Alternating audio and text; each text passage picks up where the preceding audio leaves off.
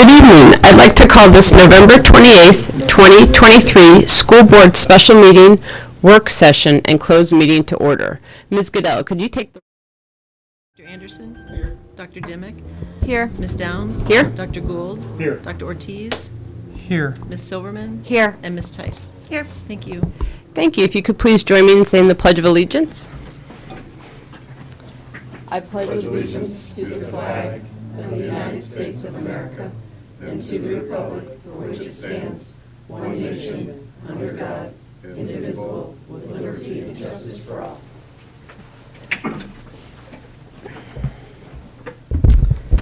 Thank you. We're at 1.04, adopting the agenda. If I could have a motion to adopt the agenda. Yes, Dr. Ortiz. Yeah, Chair, I move to adopt the agenda as presented. Thank you. Could I have a second? Thank you, Vice Chair Gould. All those in favor say yes. Yes. All those opposed say no. Thank you. Motion carries, and we have an agenda.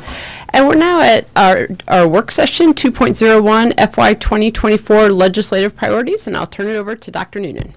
Thank you, Chair Downs. Good evening, everybody. Thanks for being here tonight on this very cold and windy evening. We will roll through the agenda as quickly as and as efficiently as possible so that you won't be too cold by those windows for the night. But we are very fortunate tonight to have back with us Patrick Finneran. Patrick has been our legislative liaison now for about 6 months and is, or so, and has done a great job sort of meeting with all of you in different settings. We've now had an opportunity to kind of go through the cycle, if you will, of VAS, VSBA, and then the legislative breakfast. And as a consequence of those, in addition to some things that you all have brought forward with respect to your legislative positions, I think we're getting really close to a final package, or maybe we have a final package that is ready to go and to be adopted at the next regular meeting. But before we do that, this evening, Patrick is here. He's got a really nice presentation that he'd like to share with you, and that's in your board docs along with the draft 24 legislative priorities. So with that, I'll turn it over to Mr. Finneran. Thanks for being here. Okay, thank you. Vice Chair Dr. Gould, our legislative chair, Lori Silverman, and other members of the board, and everybody who's gathered here and watching on the internet. First of all, I want to thank the Falls Church School Board and Dr. Noonan and staff for their insights about the upcoming General Assembly session and really helping bring forth this just still draft program, a legislative program. And you've seen and heard a lot of it already, so I'll go through it fairly rapidly, but if there's some things you want me to stop at or you have questions, just please go ahead and do it whenever you like. And first thing, just to take a quick look at the timeline, and let's see if we can get there. We go. This is a budget session. It starts January 10th. It should end March 9th. Last year I think we actually had the final end in September, so we're hoping it goes a little bit quicker. December 20th, we'll see the governor's budget proposal. For those of you who go, the PTA Legislative Day is on the 19th. The VSBA Capital Legislative Conference is on the 22nd, and in late April, hopefully we'll have a veto session and be done. You'll know what your budget is going to be and all the laws you can get started on. So hopefully that will go as planned. Here's a listing of the draft legislative positions. In the yellow are the new legislative positions. Those not highlighted are our continuing positions. So I'm not really even going to go over those unless you have some questions. They're very important, but I think you've been through them at least one or two cycles before.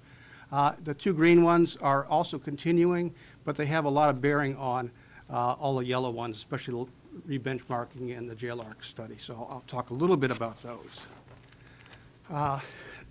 First position is just talks about implementing the JLARC recommendations. That Joint Legislative Audit and Review Commission did an incredible survey and study of K-12 funding in Virginia compared to across the nation, and they found what I think a lot of people know, you all knew, is that it's underfunded in Virginia. 14% less than other states on average, and that equals $1,900 per pupil. So if you do the quick math, I'm not a mathematician, but I think I can do this. It equals about, I figured 2,700 students equals about a little over $5 million in additional dollars for Falls Church every year.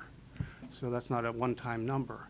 I think JLARC presented a variety of near-term recommendations to correct long-standing inequities, such as removing the cap on adjustments to non-personnel cost assumptions, including all division central office staff in the SOQ formula, eliminating the support cap, which I'll talk about, restoring the cost of competing funding for all support staff, and some others. And what this essentially would do was would roll back and undo those cuts that were made during the Great Recession of 2009, 2010, and moving forward from that. So that's one of the big, kind of talk about, look at this as a kind of a trifecta of things. There's the governor's budget, this JLARC recommendation, and then re-benchmarking. And those three things don't always come together like that. And so it's a really big deal, I think, this year in terms of how we look at money and how the state's going to look at money. I keep going too far, don't I? I just want this. All right. Technical problems here.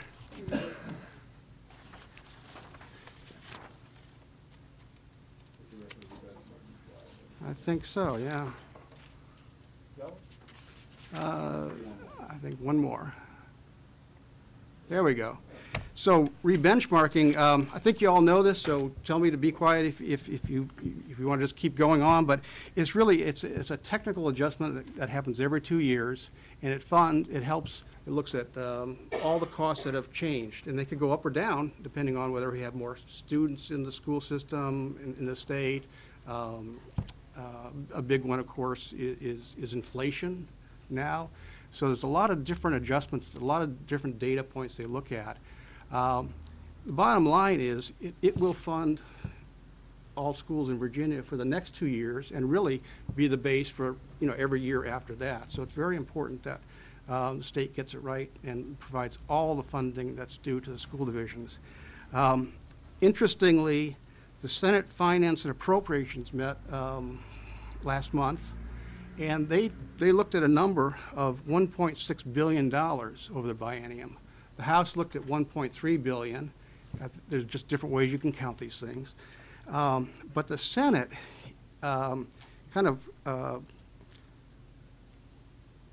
provided a major caution. It said there are some one-time funds that will not count towards re-benchmarking this year, or may not count. And that would bring the re-benchmarking from $1.6 billion over 2 years down to $416 million. So that's the size of the one-time costs. But those costs were real to the local school divisions. So I think it's only fair that we ask that the Senate and the House look at including the one-time costs in the re-benchmarking as well. And also look at the JLARC recommendations. There's a lot of JLARC recommendations, that study I just talked about, that talk about re-benchmarking and how things are done. So if they could look at those two things, I think we would dig out of that hole of dropping down to $416 million. Of course, the governor's going to release the budget. We'll see what his number is for re-benchmarking. The House is going to have to do it. There'll be 3 competing budgets at some point. But it's very concerning, I think, that this one-time funding could be taken out. And that $416 million over 2 years would be probably one of the smallest re-benchmarkings we've seen. Teacher recruitment and retention, boy, this is something everybody talks about. We are now, in Virginia, we have, I think it's more than 1,000 unfilled teacher positions. And that doesn't just mean there's unfilled positions. It means that there's kids without a qualified teacher in classrooms across 1,000 classrooms, across Virginia. So this position just looks at trying to bring teacher pay up to the national average. Right now, it's about $9,000 below the national average. we rank, I have 40th nationally. I've also seen 22nd nationally. Again, it's how you count numbers and how you count certain things and which years you use. But we're way below the national average on teacher pay. And everybody knows the teacher, shortage is very severe. I think you're probably doing pretty well here in Falls Church, hopefully, but across the state, it's a major concern, and it just need to kind of try to get a handle on that. Now, we do have to thank the General Assembly for putting a lot of money towards teacher pay, but unfortunately, inflation and other states putting a lot of money at the same time has kind of kept us in the same spot. So, just looking at teacher pay. Eliminating the staff support cap. This is another area that back in FY 2010, so 2009, when the Great Recession was starting, the state said, well, we can find a way to save hundreds of millions of dollars by just not paying for all the support staff that school divisions say they have. And so they artificially and kind of arbitrarily put a cap on the number of support, staff support positions that they would pay for. That has been in the hundreds of millions of dollars every year statewide at a loss to education. Now, they've done a good job in the past 2 years of bringing that cap up from 17, which it was down to 17 positions per 1,000 that are funded, and now it's 24 per 1,000. The experts say that fully eliminating the cap will increase the funding ratio to approximately 26 per 1,000. So about 2 support positions per 1,000, and that would be additional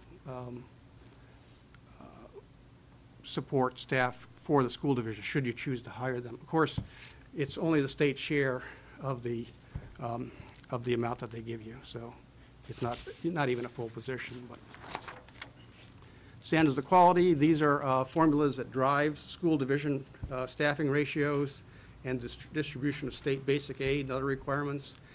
Both the Virginia Board of Education and the JLARC report call for the SOQ to be updated. There's about probably 7 or 8 that have not been updated yet, and they're listed below. It's additional funds for students in poverty, mentoring for teacher leaders and principals, additional ELL teachers, work-based learning coordinators to help our kids get careers, and additional support staff and counselors. So that's getting back to the support staff as well. So hopefully the General Assembly will see fit to try to try to approve some of those that have been recommended by both the State Board of Education and JLARC. 3 new ones, and these are the last of the new ones. Student meals, history, and accreditation standards. And the student meals really, I think, is something that's been sought in Virginia for the past few years, just trying to bring universal free lunch and breakfast to every student, regardless of which school division they're in. And there are some school divisions that have that are under a federal program, community eligibility provisions, because of their high poverty level, they're able to get into that. And so every student, regardless of income in those communities, has free or reduced lunch. Other communities cannot get into that because they don't fall into the right guidelines. So you have some people who would really benefit from a free lunch, free breakfast, that can't. So this is it's currently limited to school divisions participating in that community eligibility provision program, but there's a bill that was introduced last year that would have required all students to be eligible for free meals regardless, and of course there'd have to be a state budget amendment for that as well. So that did not pass, obviously.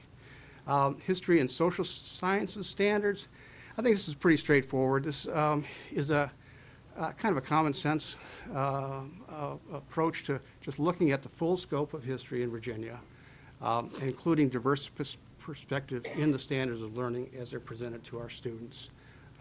And just as simple as that. But there have been some I think, some concerns over that not happening or being attempted to kind of circumvent some of the full history that we have in this state. School accreditation, this just supports the preserving, which the state is already doing, preserving the use of growth measures in accreditation standards. So taking a look at how far a student has progressed along his or her educational path over the year, instead of just measuring them one time at one point in the year and saying you passed or failed. So seeing if they've made some significant measure and using that as a way to count towards the school's accreditation status. So I think that's really, this is really one of the most interesting slides. I don't know why I forgot about that one. This is from the Senate Finance and Appropriations. And, you know, we kind of know what our wish list is here.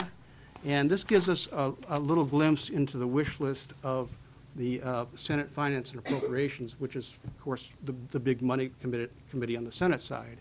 I haven't seen one from the House. And the Senate really has a strong interest in all this fiscal and money issues.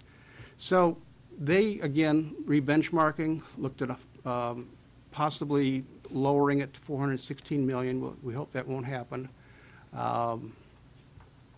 Looking at a few things here, some special education. And I think we heard this a little bit in the at the legislative breakfast, looking at a statewide individualized education plan system. That some legislation is going to be introduced on that. So I'm going to need to be in touch with Ms. Sharp very closely as this comes out and see if you like it or not. But that's one thing they do want to work on, a data system modernization.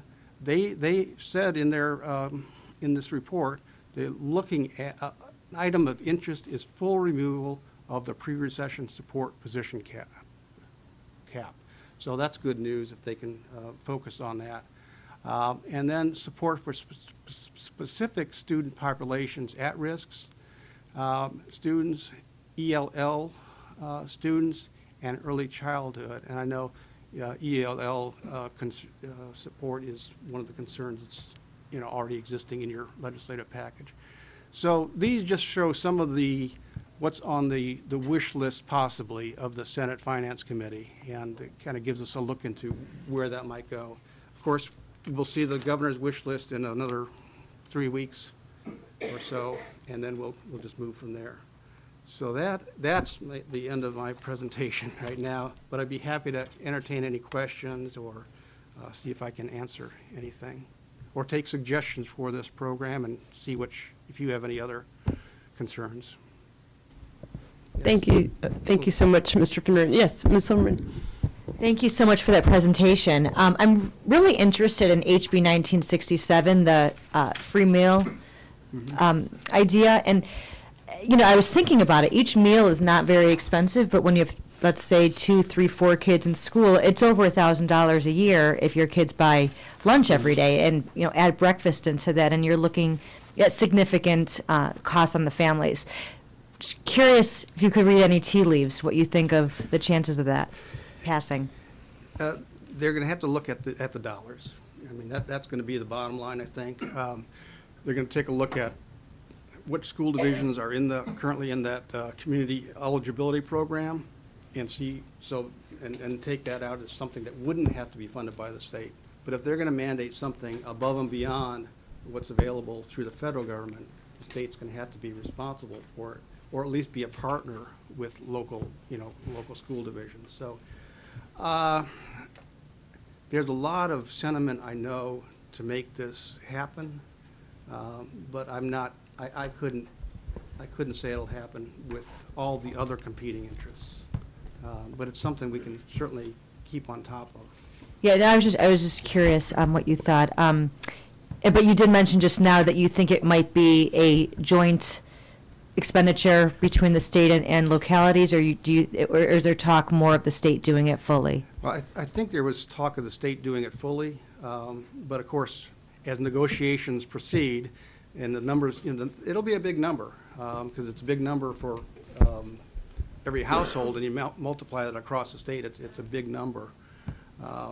So I really don't know. But I think it's going to be, it'll start out probably, I think, as a state number, and then if it runs into some problems, there may be some look at whether school divisions would want to participate in it. Maybe it'll be an optional thing. School divisions can participate with the state money, but have to put in some of their own money, but not be required to. So, and we've seen other programs like that around the state. Thank you. So, but any money coming for that would be subject to the local composite index, is that right? That's a little unclear at this Okay. point. They use that formula for just about everything. Right. And if they were to do that, and that was part of the partnership, we'd be on the hook for 80% of Right. whatever that is. So I think we'd need to really have some good, long discussions about whether or not we wanted to make that happen in our community, and at what expense. What are we trading off for it? If it does become a shared, it'll be interesting to watch. I think it's going to be an interesting session this year. I'm sort of picking up on what you're asking. I almost said what you're putting down. But I'm sort of picking up on what you're asking, and I think we're going to see a lot of legislation that in some ways is going to be aspirational, that is going to make it through both the House and the Senate, and may or may not make it past the governor's desk. And so I think we may see some things like universal lunch and breakfast, only to be, either pocket vetoed or vetoed or signed. Who knows? But with the two chambers not being in sync with the governor's office, it'll be fascinating to watch this year. And with very slim majorities, so there's, yeah. So, and just, could you do a 30-second explanation what the local composite index is for those listening?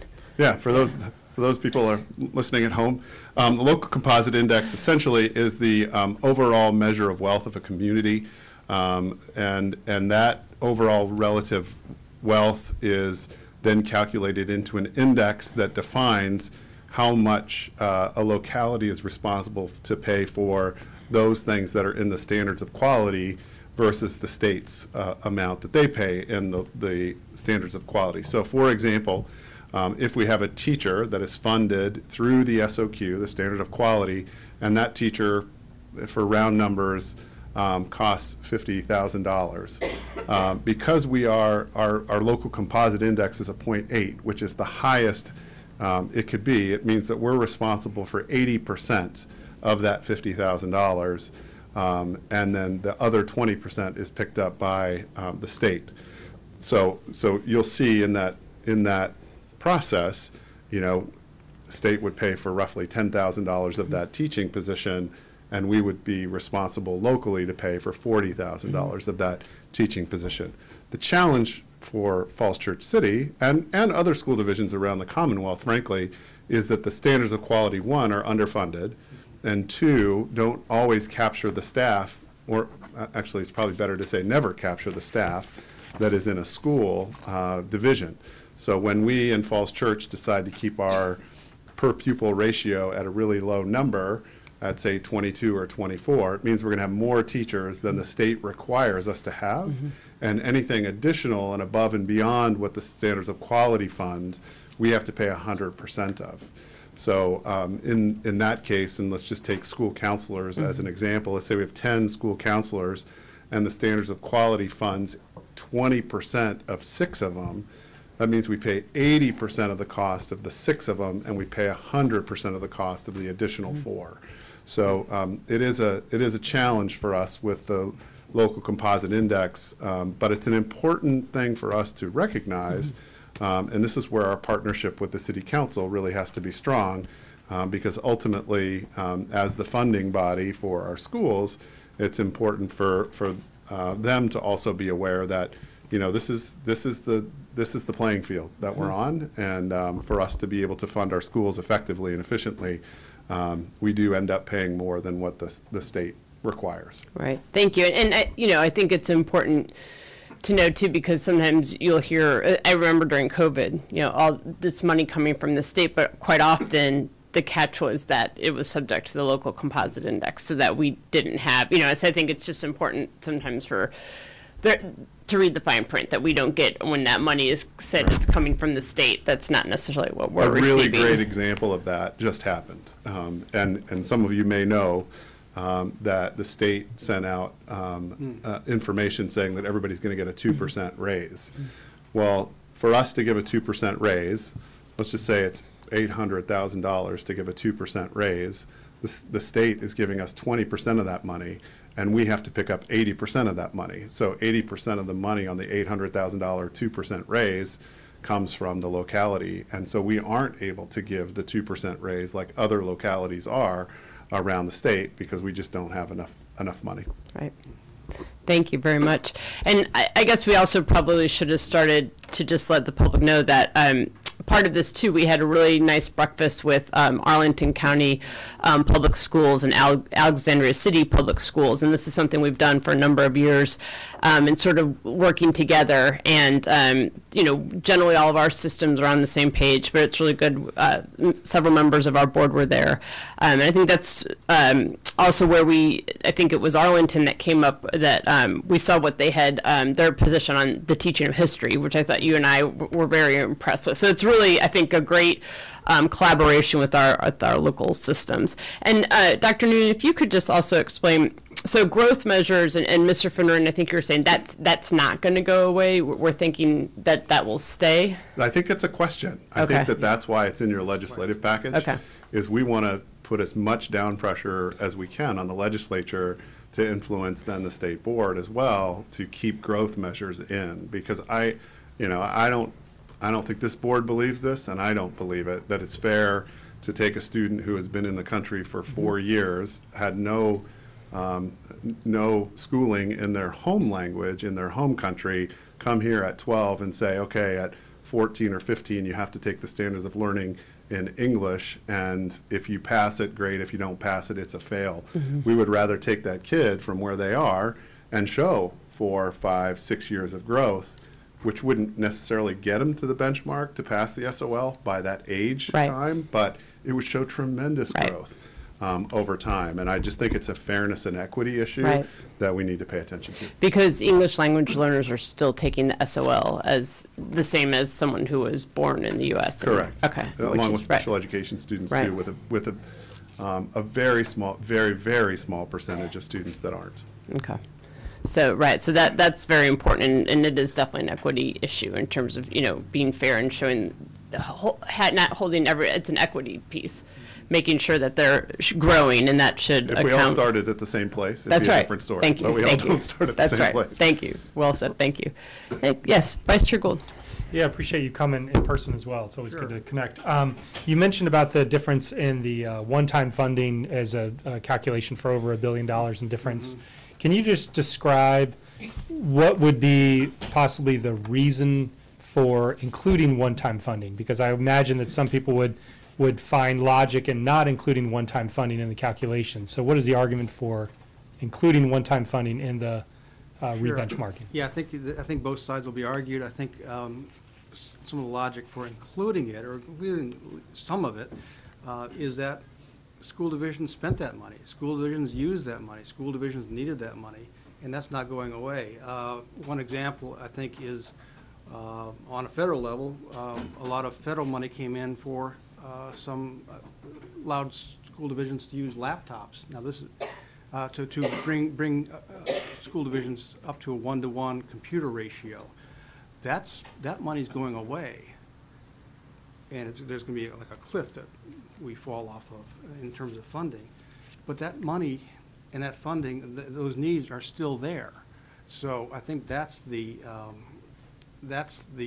argument to say, let's not just take all the one-time funding out because it was, it's called one-time funding. Let's say, what did school divisions do with it? How was it used? And look at really why school divisions do need that money in there. And I think if they do that, they'll see that there's a lot of reasons to include that money in the re-benchmarking. And we've had, re-benchmarkings over $1 billion in the past. This is not something out of the ordinary. So, but I think, this could be, it'll be a point of contention. But I do think that the fact that school divisions use the money, they didn't put it, it's not in a savings account somewhere to be used later. You used it on everyday spending throughout the school year for operating and whatnot. So I think that's the argument that needs to be made. It wasn't frivolous money that we, it wasn't, we didn't do some things that we wanted to do. We did things we needed to do. So, does that make any sense? Okay. Thank you. Yeah. Any other questions or comments? Yes, Dr. Ortiz. Yeah, this is, I think, thank you so much. I really appreciate it, Mr. Farron. I think this is more for Dr. Noonan and the team. The way that the teacher shortage response is framed is in terms of salaries, and obviously, money is a big, it's a big component of how a person feels about his or her job. But I think that what I've heard from teachers, as well as just read throughout the trade press and the press, is that the demands on teachers have gotten a lot heavier. And some of this has to do with, various standards that are imposed, et cetera. And so it's a question I have is the degree to which actually we have either latitude within the district to ease some of that. Now, easing that obviously has budget implications, but I think that's the whole point of having this discussion. Or alternatively, if there's legislative activity that would be appropriate to ease that burden in addition, because I think, part of feeling underpaid, as I said, is feeling that you're being asked to do more for the same amount of money, or effectively with inflation less. So I don't know if you have answers to those questions, but I think that'd probably be worth exploring a little bit in terms of kind of making our ask a little bit more discrete, or even two types of asks with respect to addressing the teacher shortage. I think you raised an interesting question, Dr. Ortiz, and as I think about the teaching profession and meet with teachers and talk to them about what are those burdensome things that feel overwhelming that potentially could put you off of teaching, for example. It really, in some ways, boils down to how teaching has changed over the last 25 years. And I think it is a consequence of sort of high-stakes testing and standards. Not that we shouldn't have standards. I think we need to have standards. But there was once sort of this blend of the art and science of teaching, where you could walk into a classroom and in some ways it was as much an art as it was a science. And I think in some ways where it's gotten to now is it's much more scientific than it was previously. There's a lot more data, there's a lot more information that goes into decision making relative to best practices for curriculum and instruction. There's more intervention because we now know with more accuracy which kids need intervention, more extension and acceleration for kids than we may have done in the past because we have more information. And I do think to alleviate some of that burden, it does become in some ways sort of a budget issue, because I think one of the ways to sort of back out of some of that is to have more support there for some of our teachers. And I think that's the value of some of the folks that we have, for example, at Oak Street Elementary, like the Katie Reardons and the Larkin Epsteins, the math specialists and the reading specialists that can help sort of cut that data and instead of asking teams of teachers to do it themselves, they can come in and say, here's what we're seeing in the data. And I think that that's been very valuable, and also sharing with them some of those best practices. But I do think it is a challenge, and that's sort of the teaching side of it. And then I think the challenge for us also is it continues to be and has been my entire career is sort of the community aspect of it as well, and sort of expectations on teachers relative to individualizing educational programming for every student in their class, whether they have an IEP or don't have an IEP. And some of that is we're in some ways victims of our own discussions, saying that we want to meet every kid by name and by need, and by saying that out loud in a timely and tailored way, and by saying that out loud, that raises the expectation of others to say, well, you've got my kid in your class. You've said you're going to meet the needs of this particular individual student, and I think providing differentiated instruction 28 different ways or 24 different ways in an elementary classroom is much more challenging than it's been in the past. So I think those are some of the lifts that our teachers are being asked to get into. And I think that on top of sort of this high stakes pressure of accountability adds to that. So, but I do think it does ultimately turn into, in some ways, sort of a budget conversation. Thank you, Dr. Nguyen. Thank you, Dr. Ortiz. Any comments? Yes, Ms. Tice. I have, I think, is a fairly cut and dry question. And I know under the issues, electronic meetings was something that we have asked about before and it's not new to the list. I was just wondering if you could, it says that would support the option for school division advisory bodies to meet electronically. Are we asking to expand the options? Because there is a way for certain members to meet, or is it for the entire committee to meet? What is the specific ask? Because I know there have been some expansions or relaxation of the rules recently. Sure. So there might be some experts, more expert on this than I am, but my understanding is that a lot of the concern is that if there are school board members on these committees, then there's a higher bar to meet in terms of meeting electronically. You have to meet certain conditions and considerations than if there were no school board members on there. So I think that's and there's actually another school division I was looking at has an incredible overview of this issue and why they want it changed, and I could get that and send that to you. But it's I think it's just that having school board elected officials on any committee makes the bar a little bit higher than just a committee of staff or community. So. Got it. I wasn't, I would love just further expansion for my own education. Thank you. I'll send that. I think when we've talked about this before, what we've talked about is we would like people to be able to participate in our advisory committees, and people lead very busy lives and have very many demands on their schedules, and if we allow electronic participation, perhaps we will have more people who are willing to and able to participate who we wouldn't have had before. Oh, right. No, I totally understand the desire for it. I just thought that we had gotten to a point where you could have at least 25% of your attendance virtual. And I thought that was a recent relaxation of the rules up to, and I wasn't sure, that was for individual members, so I wasn't sure if the ask was like for the entire committee to meet virtually on a regular basis, or if it was just dropping that 25% barrier or. So I think it's for advisory committees to be able to meet fully electronically, so that there could be people to participate. But you're right, for school board meetings, there was a change in the last session that allowed us to, and committee members. Yeah, right, okay, got it. Thank you. Mm-hmm. Well, I'll be happy to look at that, try to bring some more clarity to it. Yeah, it is a difficult issue, because if you look at all the conditions for meeting electronic, there's a whole lot of them, but they're if such, then this. And so I'll see if I can find a good explanation. Right, that would be helpful too, because sometimes we're not usually considered members of the committee, we're usually liaisons to the committee, so I don't know if that would, is it the attendance or is it the role as committee member? Yeah. From the school board perspective?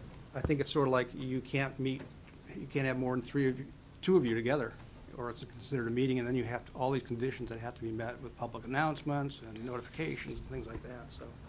I think that was the challenge. I think that was the challenge that we were trying to resolve several years ago when this came up, was that because it's a committee that's of the board, that it has to follow the same rules as the board. In other words, you can't meet with more than two people from the committee. You have to advertise those committee meetings, and that if you allow for electronic participation at your meetings, that we would allow for the same electronic participation with the advisory committee meetings as well. But as Mr. Finneran suggested, let us go back and see if we can refine that just a little bit. Thank you. Any other comments or questions? Great. Well, thank you, and I believe we're voting on this at our next meeting, is that? The next regular meeting, we'd Yeah. like to have it, and that way we can get it over to Cindy Mester from Yeah. the general government, and she'll incorporate it into their legislative package as well. But I know that Mr. Finneran's getting ready to start making his trek to Richmond on a fairly routine basis, and has already reached out to our two folks, Marcus Simon and Saddam Salim. So thank you very much for doing that. Sure. Yes. Thank you so much for coming this evening. Sure, I want to say thank you to everybody for your great suggestions and ideas, and just to leave you too with this, this is, this upcoming session is what I call the kind of like short-term goals here, but the long game, really we'll see this JLARC study come back I believe in the summer. Will there be a committee of the General Assembly members to take a look at this? They're supposed to convene, review all this, all of the recommendations, and then provide another report for next year. So, what we can do is work on legislators this session to really understand more about it, and then be prepared next year to hit the ground running with some really good recommendations as well. So, but thank you for everything. Thank you so much. Okay, we're going to move on now to 2.02 FY 2025 budget priorities, and I will send it back to Dr. Noonan. All right, thank you, Chair Downs, and thank you again, Mr. Finneran. As you all know, at our last regular meeting, we did a presentation of our updated enrollment. We had an opportunity to hear from not just the Stephen Fuller Institute, but also shared with you some information around the Weldon Cooper Center, and that was sort of the kickoff of our, we're doing budget all year round, but sort of the kickoff of the budget. We have our upcoming meeting with the general government and with the city council members on December 4th at the high school, which will be really nice to host them. And then in January, I will present the superintendent's budget for your consideration. And this is the time of year when we typically ask you, are there things that you would like to make sure that we pay attention to as we start to head into the budget? And traditionally, there have been things in terms of priorities around compensation, class size staying small, good social emotional learning support. Those have been things that for the last several years we've really kind of paid attention to. And so my question for you tonight is really, one, given what we sort of know going into this budget, and I think what we know from at least what's in the newspapers now is that from the state's perspective, and based on the conversation tonight, the state's perspective, it's probably going to be a tight budget year at the state level. Traditionally, things have been fairly tight in the city of Falls Church as well. So I don't know what the amount of money is that we're going to have to spend, but we've had a chance to go out and speak with our principals who have met with their staff, and they've given us their sort of priorities, and I would love to just hear from you about what your priorities are, and if they're compensation again, they're compensation again. If they're keeping class sizes small, keep class sizes small, but are there other things that you'd like for us to sort of think about as we're putting our final development on sort of our budget? So I'll leave it there, and we'll just listen. Yes, Ms. Tyson. I just had a couple thoughts. Yes, I'm glad, obviously it's so much as a compensation, right? So I had two sort of compensation-related questions. One, I know we did a lot of really great work that I think we all feel good about with the, with our pay scales last year and making sure that we were at market rate. I just always want to keep our eye on the lowest end of our pay scales and just make sure that we're keeping our eye out for anybody who's at the bottom rung, especially our hourly workers, and make sure that, especially with inflation and all of those pressures, that we're doing everything we can to just keep raising the floor. Let's see, the other one that was sort of related to compensation is just looking. We've heard some concerns about the class sizes or the staffing at the secondary level, and just making sure I know we've had some challenges being able to anticipate enrollment because I understand that there's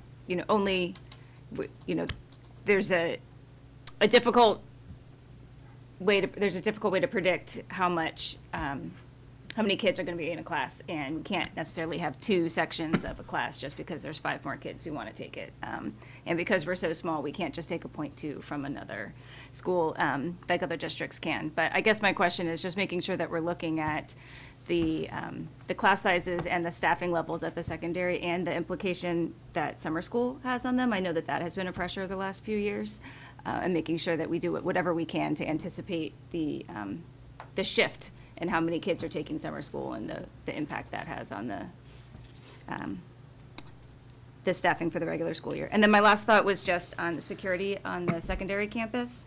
I know we have this big, beautiful building that we build as a community space and is being used as a community space, which is fabulous, but I know that puts a lot of strain on the staff at the secondary campus or just our school system in general, and making sure that we're, just, is there anything else we could or should be doing to relieve that burden and make sure we're keeping our not just our campus safe, but keeping our staff there feeling supported and empowered that the campus is safe. Great, thanks. Can I just respond to one thing? And I think this will be a conversation that we'll probably have to have as time progresses, knowing that we have a fairly tight budget probably ahead of us, and knowing that we actually are appropriately staffed at the secondary campus. But we do have those pressures of larger classes because we are running some classes that are really small. What some school divisions have done, including the one where I was as the head of instruction for a long time, was we would, not unlike college classes, it either makes or it doesn't make. We've done a lot to really create a circumstance where every kid who needs what they need gets what they need. Including in some cases co-seating classes together, like language 3, language 4, language 5, or language 4, 5, and IB. But there are some other classes that are running at 10, 11, 12, 9, and if we have the support of the board to make those hard and fast decisions to save on some of the staffing so that we can keep the other class size sections down, knowing that going in would be really helpful. And we don't need you to respond to that tonight because that's later down the line. But I just wanted to put out there that, it's hard when you start getting bombarded by the 8 parents who say they want computer science IB and to be able to step in and say, we just can't offer it. But that'll be a conversation for us to have to sort of coalesce around down the line. I think that's a great idea, to just have the conversation and be as transparent as possible and just say, we have to make a tough decision. Are we willing to have some classes at 30 plus so that we can have these 10 classes? Or do we need to, and just making sure that it's out there and the conversation is open. And then I think at least the community knows, how the decision was made. That would be really helpful. Fair enough. Thank you, Ms. Tice. Yes, Ms. Silverman. Thank you, Chair Downs. I have a few ideas that I've just been thinking about.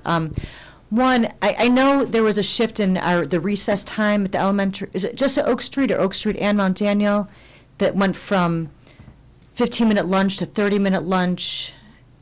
I'd need to look into that to make sure. Okay, so I think that they now, from my understanding, they now have 30-minute lunches, and I think that's to give teachers a full 30-minute lunch break, which obviously I believe that we'd probably all support.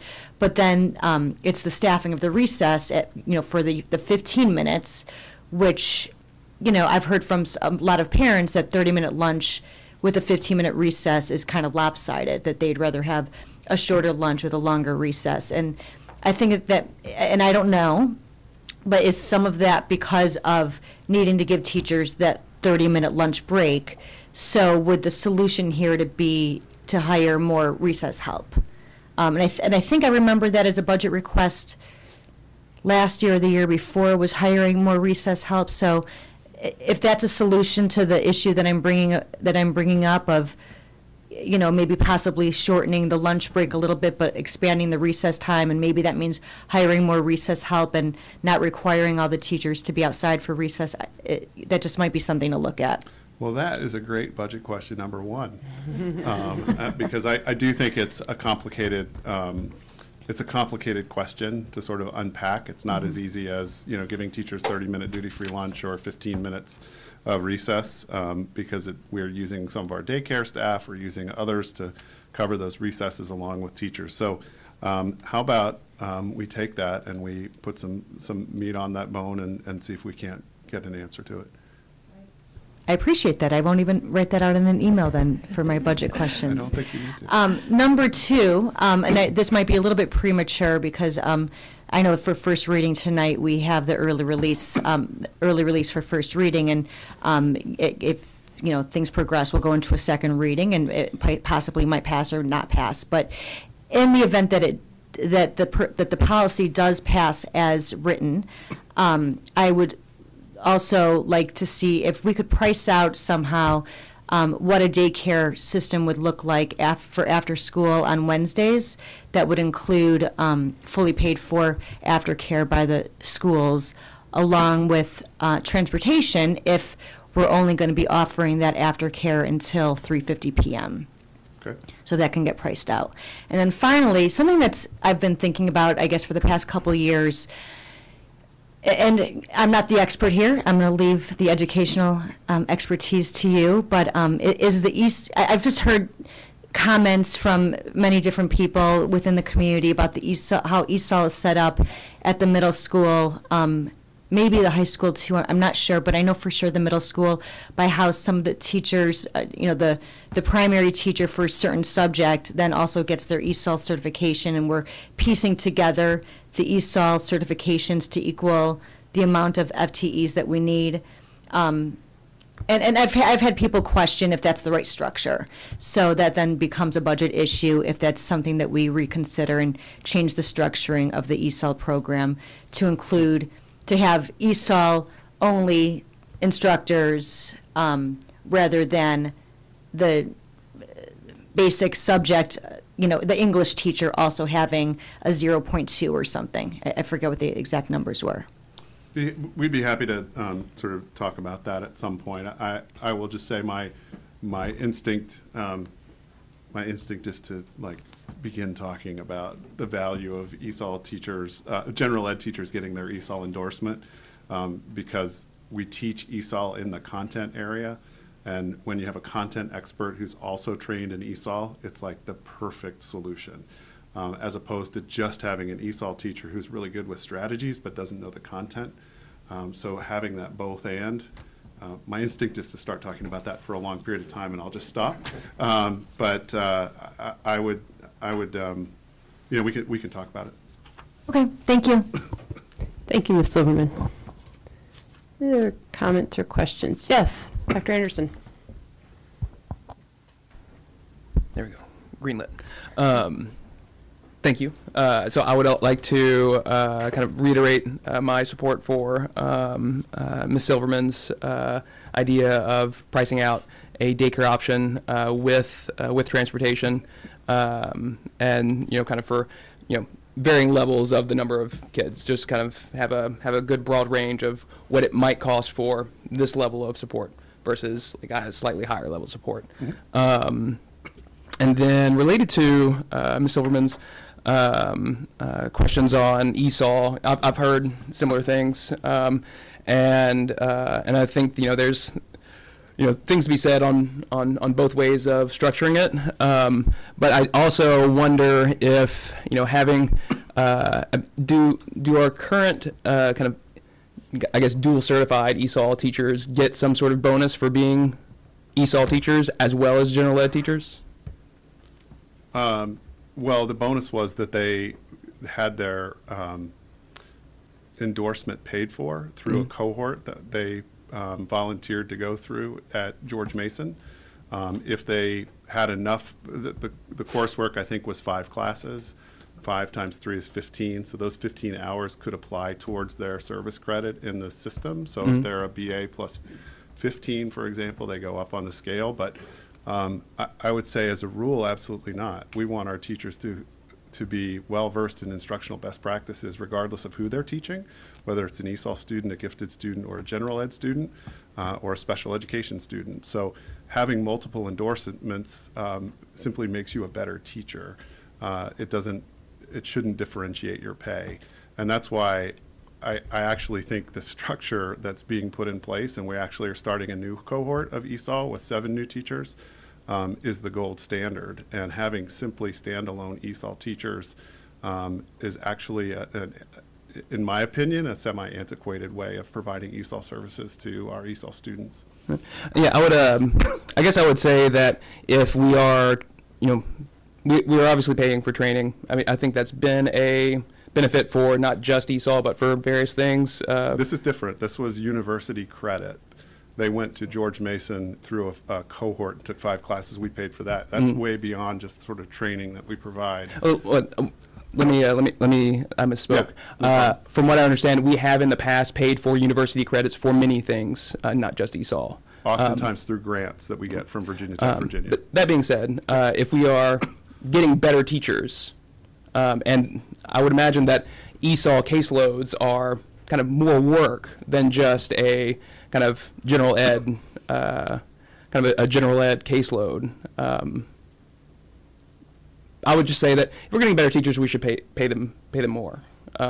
If you are a better teacher, you should get paid more. But when I ask specifically about ESOL, I know that they have an independent caseload of ESOL students on top of all their other teaching things.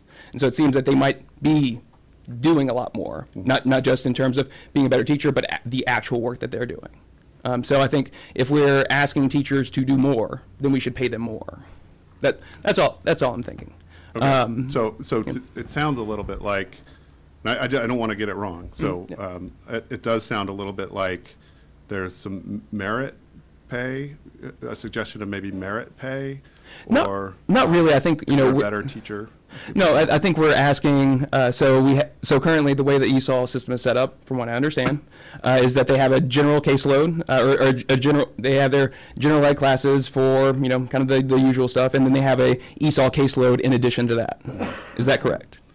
If let's just take a middle school math teacher. Yeah. Let's say I've got 5 sections of math, and 2 of my sections have a small number of ESOL students that are in those 2 sections.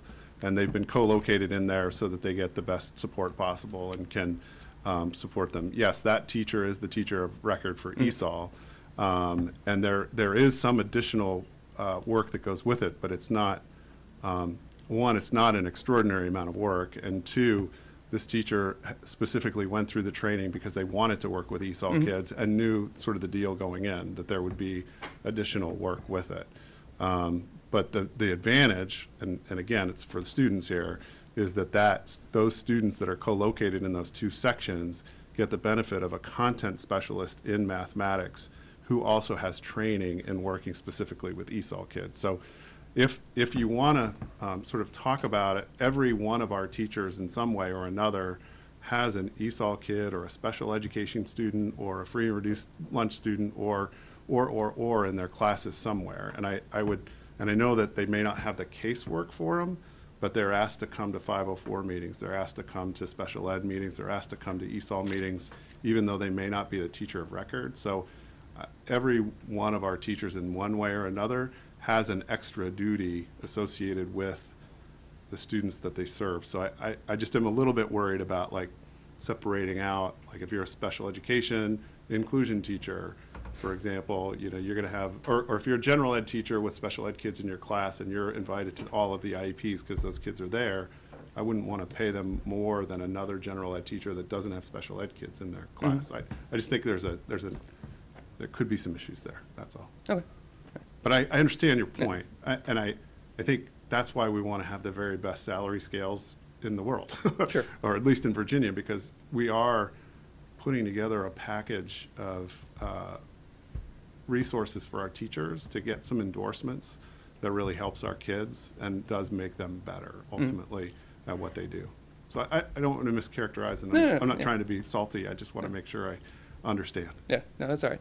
And then I guess it is going to be a tight budget, and I think there are probably more budget priorities from the other board members, and I think we also want to ensure that our teachers get paid, have the appropriate work conditions, kind of all the usual. I would encourage, but that being said, I would also encourage all to kind of think about where the what programs that we have that may not be being utilized by a great number of students, and finding some cost savings in those programs wherever that may come from.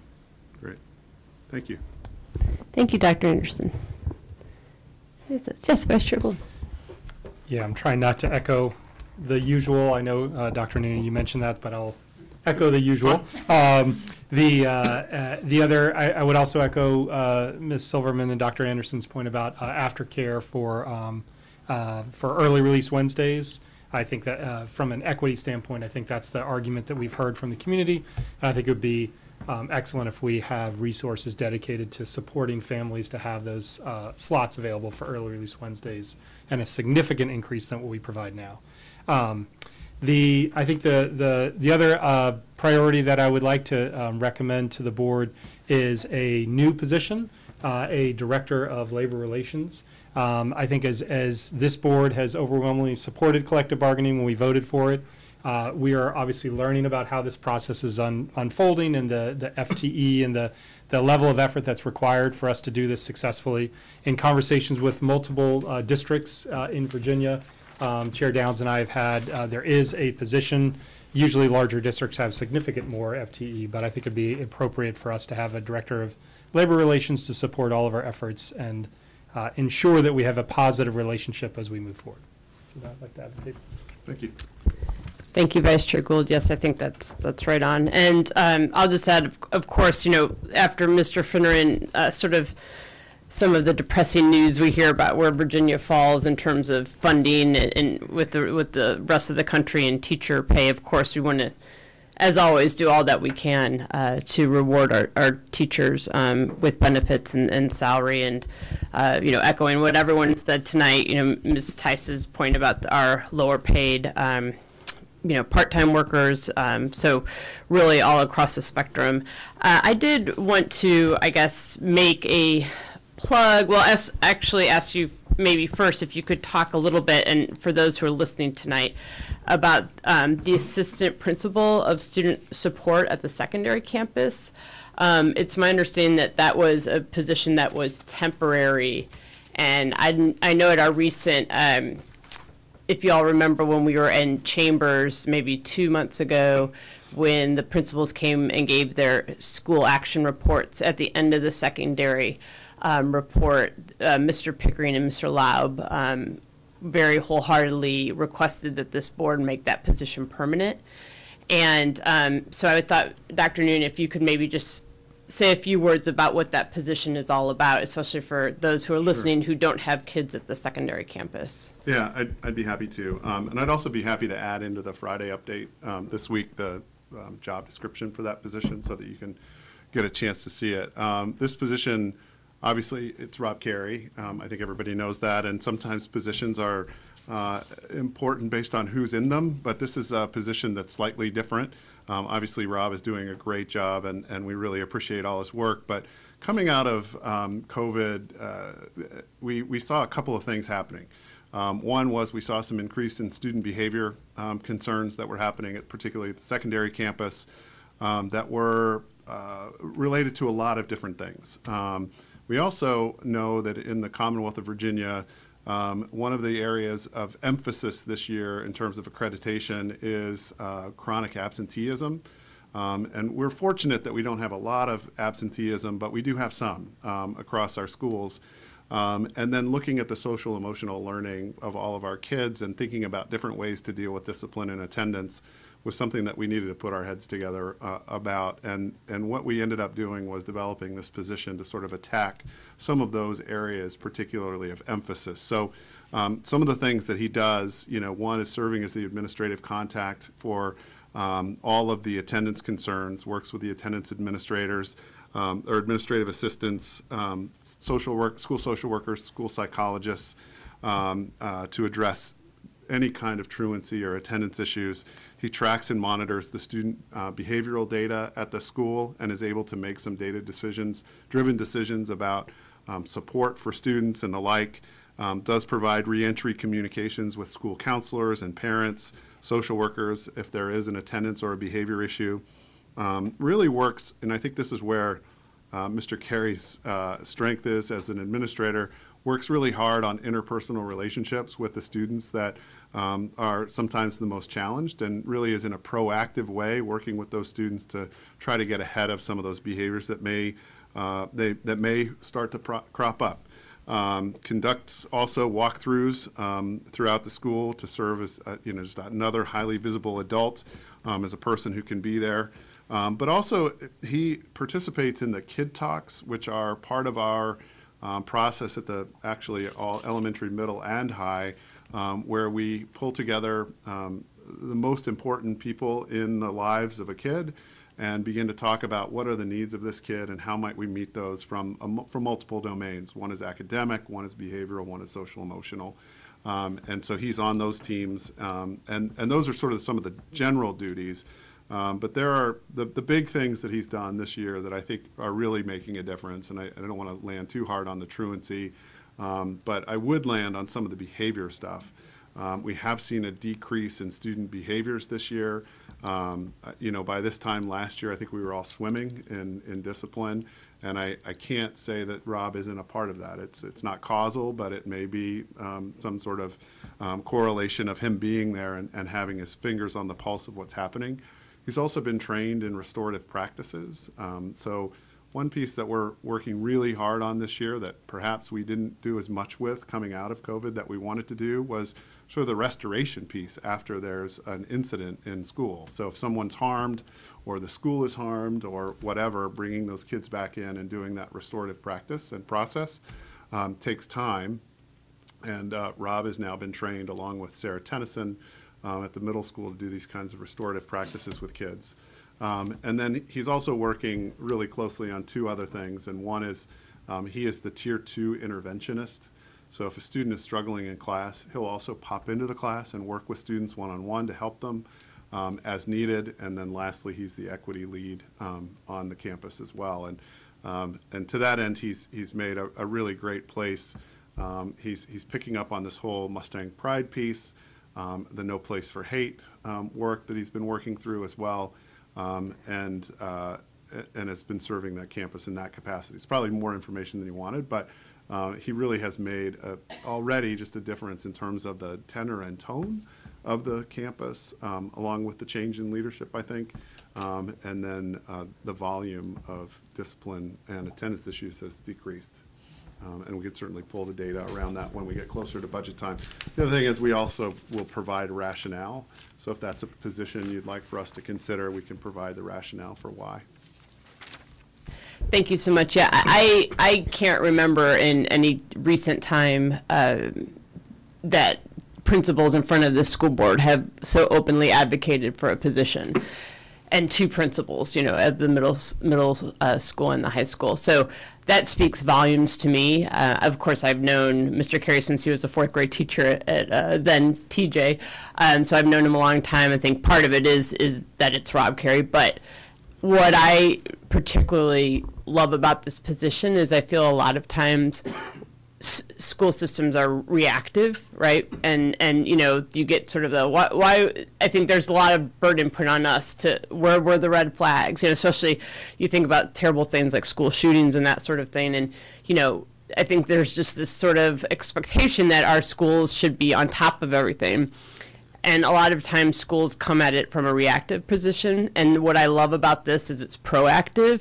So this is someone who is really getting to know students, working with students, figuring out what kind of supports they need. If it's something that's happening at home, or something that's happening in the schools, what he can do to support these students. And so I just think it's terrific that we have someone in there who is helping students and is just a friendly person. I know my kids feel very welcome to approach Mr. Carey at any time with any kind of problem. And so it's just, it's one of those things, Dr. Noonan, that the quantitative data, if it's there, that's great. But I just think even if it's more qualitative in nature, just the whole, vibe that he brings to that campus and having a friendly face and someone that kids can turn to, I think is just really very important.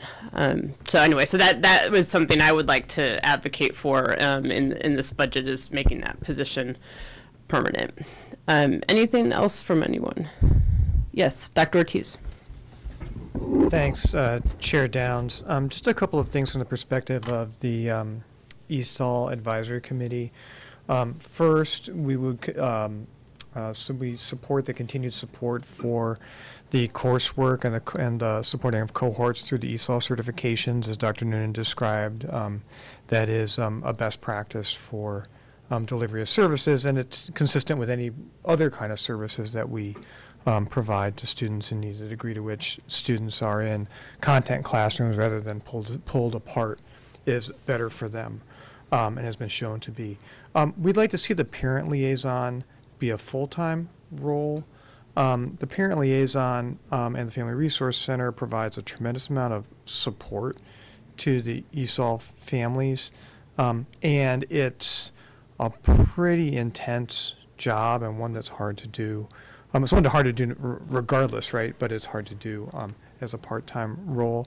And then I think one thing we'd encourage, and this is not necessarily a budget discussion, is thinking through the kind of services that are provided and the degree to which those might need to be scaled across the division. What we hear is that like as for example, just getting your kids registered, right, is it's, not the hardest thing in the world to do, and the rollout of it, I guess, on the day that school closes actually helps quite a bit in terms of reminding us to do that. But it can be a pretty big challenge, especially if you don't know English.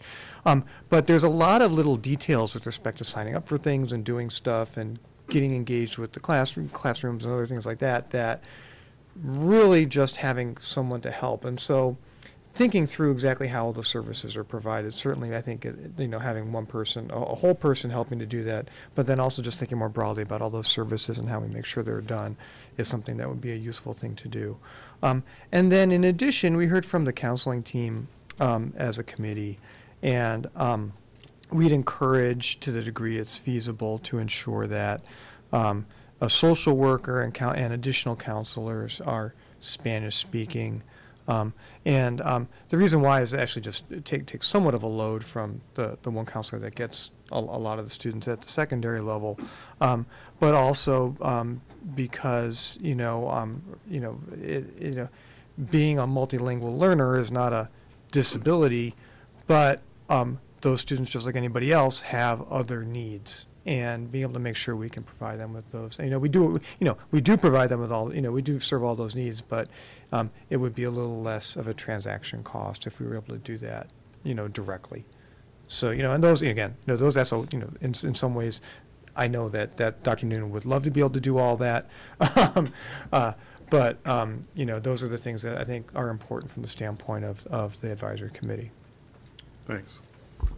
Sadly, we had a Spanish-speaking social worker a couple of years ago who went on to greener pastures. We tried really hard to keep her, but yeah. Thank you, Dr. Ortiz. Great feedback. Thank you. Any other comments or suggestions? Okay. Well, this is, as you all know, the beginning of a long process, so we're starting it here. And we'll be meeting with the City Council on the evening of December 4th to talk with them and get some budget guidance from them. So more to come. All right, thank you very much, everyone, for your feedback. We're going to now move on to 2.03, review of easements. And can I go straight over to Ms. Minson?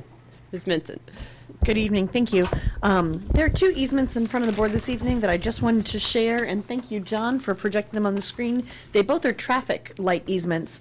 Two would be with the city. It's on the screen right now. On parcel C2, this is the area of the economic development site that the school board owns that wraps around from Mustang Alley down to Haycock.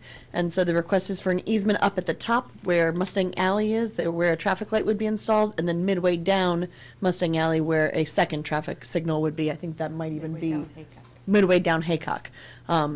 So I had a chance to go over the language in the easement itself with Jeremy Root. He thought that was very straightforward. He just wanted to make sure that the board knew where this easement was and see if there were any questions about that I can take back to the team.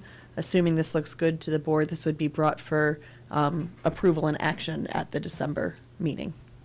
Any questions about this plat here that shows, this would be the traffic light easement with the city, after this, there's a second traffic light easement with VDOT.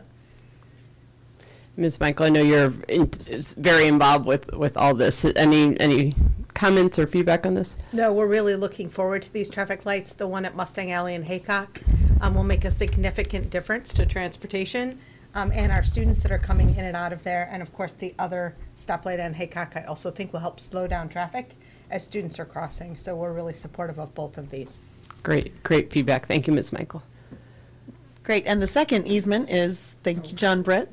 Oh, Yes, I'm sorry, Dr. Ortiz. I just wanted to confirm, I think also because I don't know how many people are watching, but, folks who have been up there are some temporary lights that are installed, and this is, at least when I was reading this one, I was imagining that this is essentially a more permanent and better timed version of what is currently there. That is correct. great. The second easement would be with VDOT. They call their easement something different. It's a deed of gift and donation, but it's still an easement, and this would give true traffic lights on Route 7. One would be there at the corner of Haycock Road and Route 7. The other would be further down on Route 7 near where the exit is for Mustang Alley, where the buses come out. Any questions about this easement or this plat where the easements would, demonstrating where the easements would be? I think if we have Ms. Michael's seal of approval and, I'm sorry, Can Dr. you, Anderson, did you have some questions? Can you just say a little bit more about where the location is? Is it at where the buses are coming out or where the development is? This is what would be turning into the development, correct? Yes. I believe the easement on the bottom left where it says 2,772 square feet of an easement, that is a light that would be going into the economic development site, but because it crosses through the kind of portion of land that we own, they would have access to install the light, repair it, and maintain it. And there will not be a light at Mustang Alley and Route 7. Okay. That's right. Thank you, Kristen. Any other questions? Okay. Thank you, Ms. Minson. Looks good, and we'll be voting on this next meeting, is that correct? Yes, that'd be Okay. great. Thank you. Thank you. Okay, we're at 2.04, transportation, FCCPS buses. So this is something that was a little bit of a, I guess, go back. We talked a little bit about buses when we were considering one-time funding. And so this is, I think, more of a big picture sort of tutorial on all things transportation. And I'll let you, Ms. Michael, do, or do you want, sorry. No, go ahead. Can I go to Ms. Michael? I'll let you do the honors of introducing our transportation guru over here. Ms. Anderson, yes, please. Thank you so much. I am super excited to introduce Regina Anderson, who's our transportation director. We were very fortunate that we were able to hire Regina. It's been just about a year ago. So we are just super happy to have Regina here. Just as a bit of information before Regina starts, when we look at transportation, Regina is responsible for all of the transportation operations, right, all the schedules of drivers, the routes, but it's important to note that the maintenance of our bus is done by the general government. So they're our partner in terms of not only maintaining our buses, but they also get all the fuel and bill us for both the fuel and the maintenance service. So we are very fortunate to have Regina here. It's a small division, but we have some pretty complicated transportation things going on, and I'm just really pleased for everything that she's been able to do since she got here and all of the continued growth that we're going to have.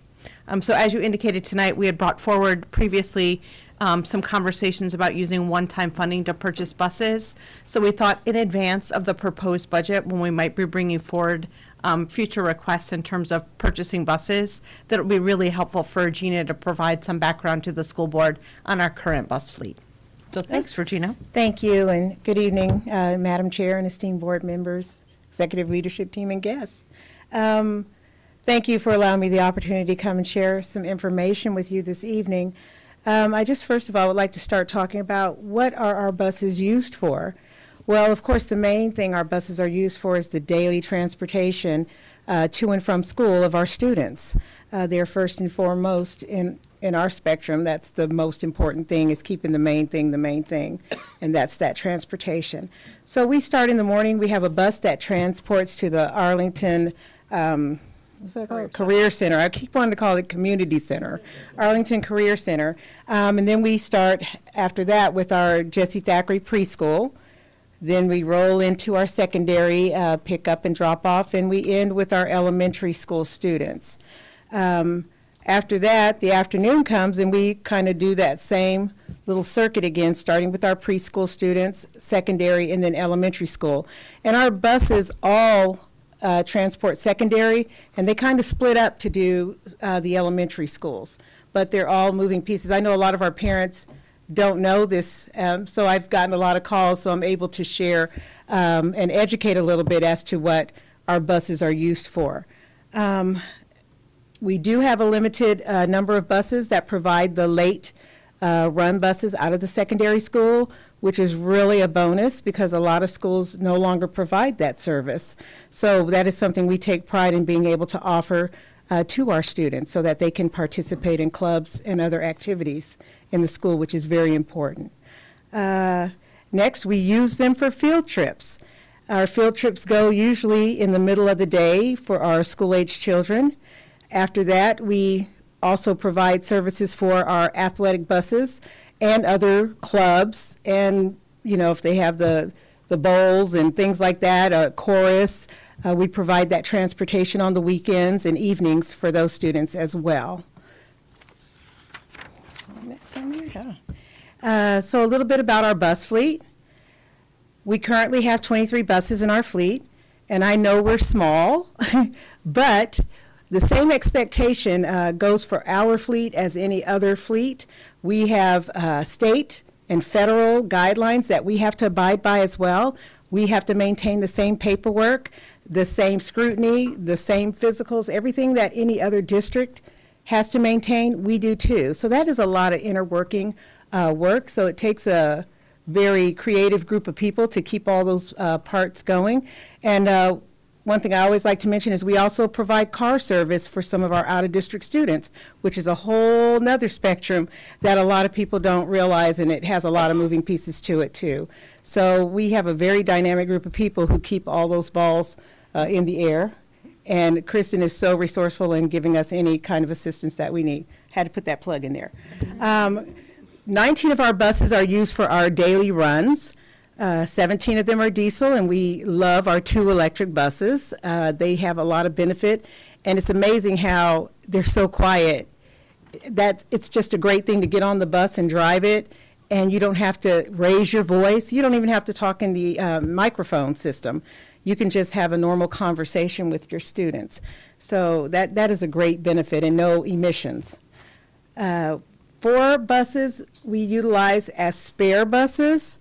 But unfortunately, 2 of those units are not currently being used because they are going to require some extensive repair work. So it is a juggle every morning to make sure we have enough buses to cover everything that we need them for. And the weather is getting cold, so we've had a couple of challenges with buses that didn't want to start.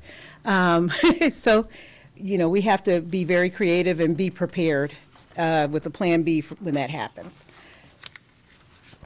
So currently, we do have a 12-year cycle of lifetime on our buses. And if you look at the chart, you can see that we do have a few of them, 4 buses that are pretty much at the end of their life cycle. And we have to look at getting rid of those buses, taking them offline, and replacing them with other buses. So as you see on the side, assuming 24 in total with a replacement cycle of 12 years, we would like to purchase 2 buses each year to try to keep that cycle affordable and to keep it, you know, at a pace where we can have those buses that we can utilize and they're road ready, and we're not having to spend a lot on repairs of those older buses because it's hard to find parts once the buses get old. It's very difficult to keep them on the road. In prior years, we have purchased as many as 4 buses in a year and sometimes 0. Right. And also we have some growth coming to our district with all this building. we do have growth that we're estimating too, which is going to require us to make sure we have enough buses where we can increase the amount that we put on the road so we don't have that terrible crowding situation like we had at the beginning of this year that I was told has never happened before, but first time for everything. So we've managed to juggle that and get through it, so I appreciate everybody's patience with that whole effort. Our athletic trip needs. Our athletics here typically have longer trips. They go further distances, which requires the number of buses that we use at one time could vary. It depends on the season, depends on the sports, depends on their schedules, how many home games we have as opposed to away games. So on average, we try to make sure that we have 3 diesel buses that are ready to utilize for those services, with 1 spare bus in case one of those goes down, because they're mechanical. Anything can happen to things that are mechanical. So we like to be prepared. So as I said before, the trips are longer, and there's typically no charging facility at other schools. So therefore, we don't take our electric buses too far down the road because we don't know who is equipped for us to be able to plug in and charge one of our electric buses. And then you're talking about, well, who's going to pay for this? And it gets into a whole nother conversation. So we don't take them too far. We take them to D.C., we take them into Maryland, but we don't take them any further than that.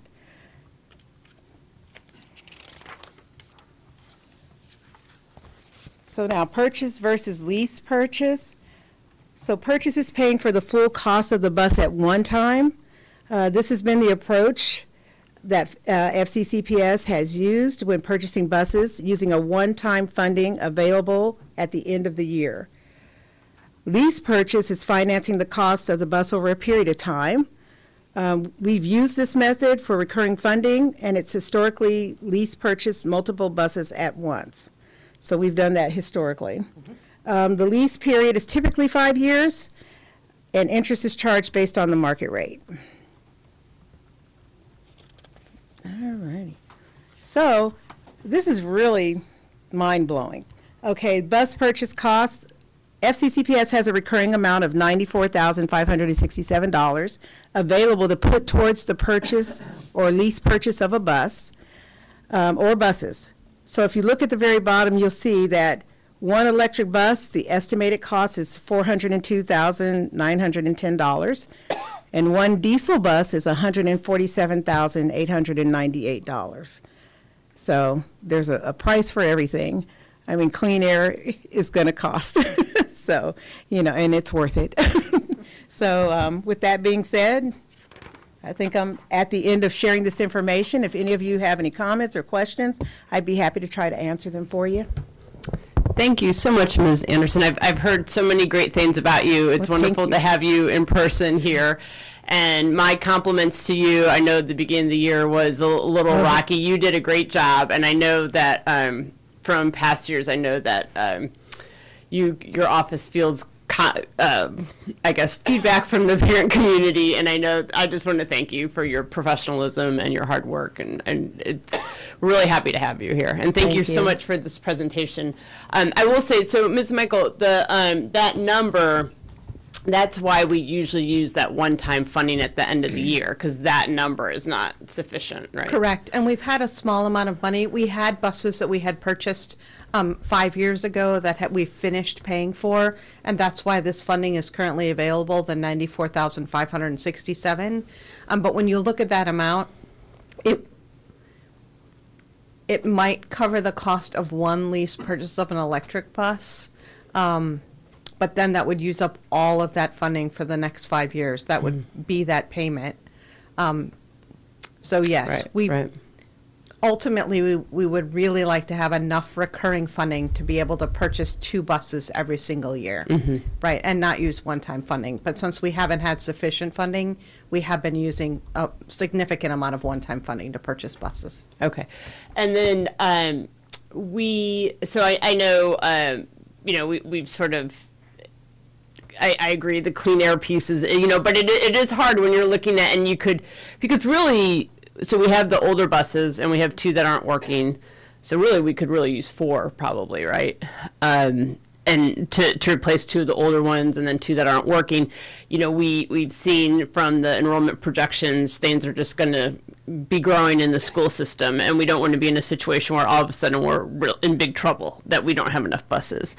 So, I mean, would that be something that, in that, putting the money piece in the electric buses versus diesel, I mean, would that be a number that you think would be something to strive for in terms of number of buses? Not again, knowing that the electric versus diesel is a different conversation. Well, yes, I do believe that the number of buses is something that we really could utilize right now. And it's kind of dire because we can order a bus today, but it'll be a year before that bus is actually rolled out from production for us to utilize. So, we're looking ahead and trying to make sure that we have enough to meet the needs of what's coming in the future. And we've also been getting some great support for the general government in terms of providing us with data that we can use to look at. Surprisingly enough, it's not always the oldest buses that have the highest maintenance costs, right? So we need to balance out where are we best spending our money in terms of what buses to replace. And then the other thing that Regina really looks at is we also have to be really thoughtful about, do we have enough buses, for example, that have a wheelchair lift? Right, and making sure, and that's part of that balancing every day when buses don't work, making sure do we have the right bus on the right route. So we definitely need to get rid of the buses that aren't working, that we can't maintain. So I agree replacing those is really critical. And then we do need to be looking ahead to ensure that we have enough buses for the increased enrollment growth that we're getting, and really that longer term look. To ensure that we don't get caught behind as we're waiting for bus delivery. Okay, thank you. Yes, Vice Chair Gould. You mentioned that our older buses don't require as much maintenance as some of our newer buses. Can you explain that? Because I'm sure some people in the community would be confused, as I am. I'm not using them as, what is the reason for that? Well, every now and then you will encounter a bus that is like a lemon. I'll just put it that way, simply said. It could be a newer model, but it has a lot of defects, a lot of recalls, and it spends more time in a shop being serviced, and the parts are easy to come by because it's a newer model, but we're not using it on the road. And some of the older buses, even though they have the miles on them, they keep on going, and they have very little downtime. But once it does have a downtime occur, it's usually going to be down for a while because, like I said, in this day and age, it's very difficult to acquire parts for a bus that becomes 8, 9, 10, 11 years old. So there's your balance right there. So that's pretty much what it is. That makes sense. And then another question I have, and metaphorically, Dr. Noonan's going to kick me under the table for this question. What's the thoughts on the radius of pickup? And I know that's not the right term, but I know that's been thought about, given the fact that we are a small community and expanding the radius of pickup. Okay. What's the trade-offs of that? What's the return, not the return of investment, I know that, but I mean, what's the benefits of that? If we increase the radius, is that what you're talking about? Yes, increase our walking boundary? Yes, yeah. Has that been discussed, or is that thought about, or how do we? Well, yeah, I bring that up often. That's a way to save money. Because if you increase your walking boundary, you're not having to transport as many students, so therefore you don't have the need to have to purchase as many buses and have them road ready every day. And that's pretty much what it is. I'm sorry. Go ahead, no. Do we have any, like, if you increase it by this, then quantitatively we would save this? I mean, I know that's a very simple question and answer, but or could we have that? We could have that. I haven't done all the numbers, but we could have that, and we could provide that. Okay. Yeah, I'll probably have a budget question. I'll try to work on that question. Okay. Thank you. Yeah, I think Vice Chair Gould, you'll find that because we went through this a couple years ago, the parent community gets very involved when you start changing those walk zones. Community? I'm sorry. The parent community. Parent yes. Community. Okay, thank you. You'll be hearing from them, I guarantee you. Ms. Silverman. I'm just thinking, I'm really happy the only school I live close to is Jesse Thackeray. So, selfishly, I will not be one of the parents complaining in my own personal capacity, but I understand Dr. Gould's point, but I also understand the parents' need for busing. Thank you for the presentation, Ms. Anderson. You've been very helpful personally to my family, dealing with different households with different buses, so thank you very much for everything you do.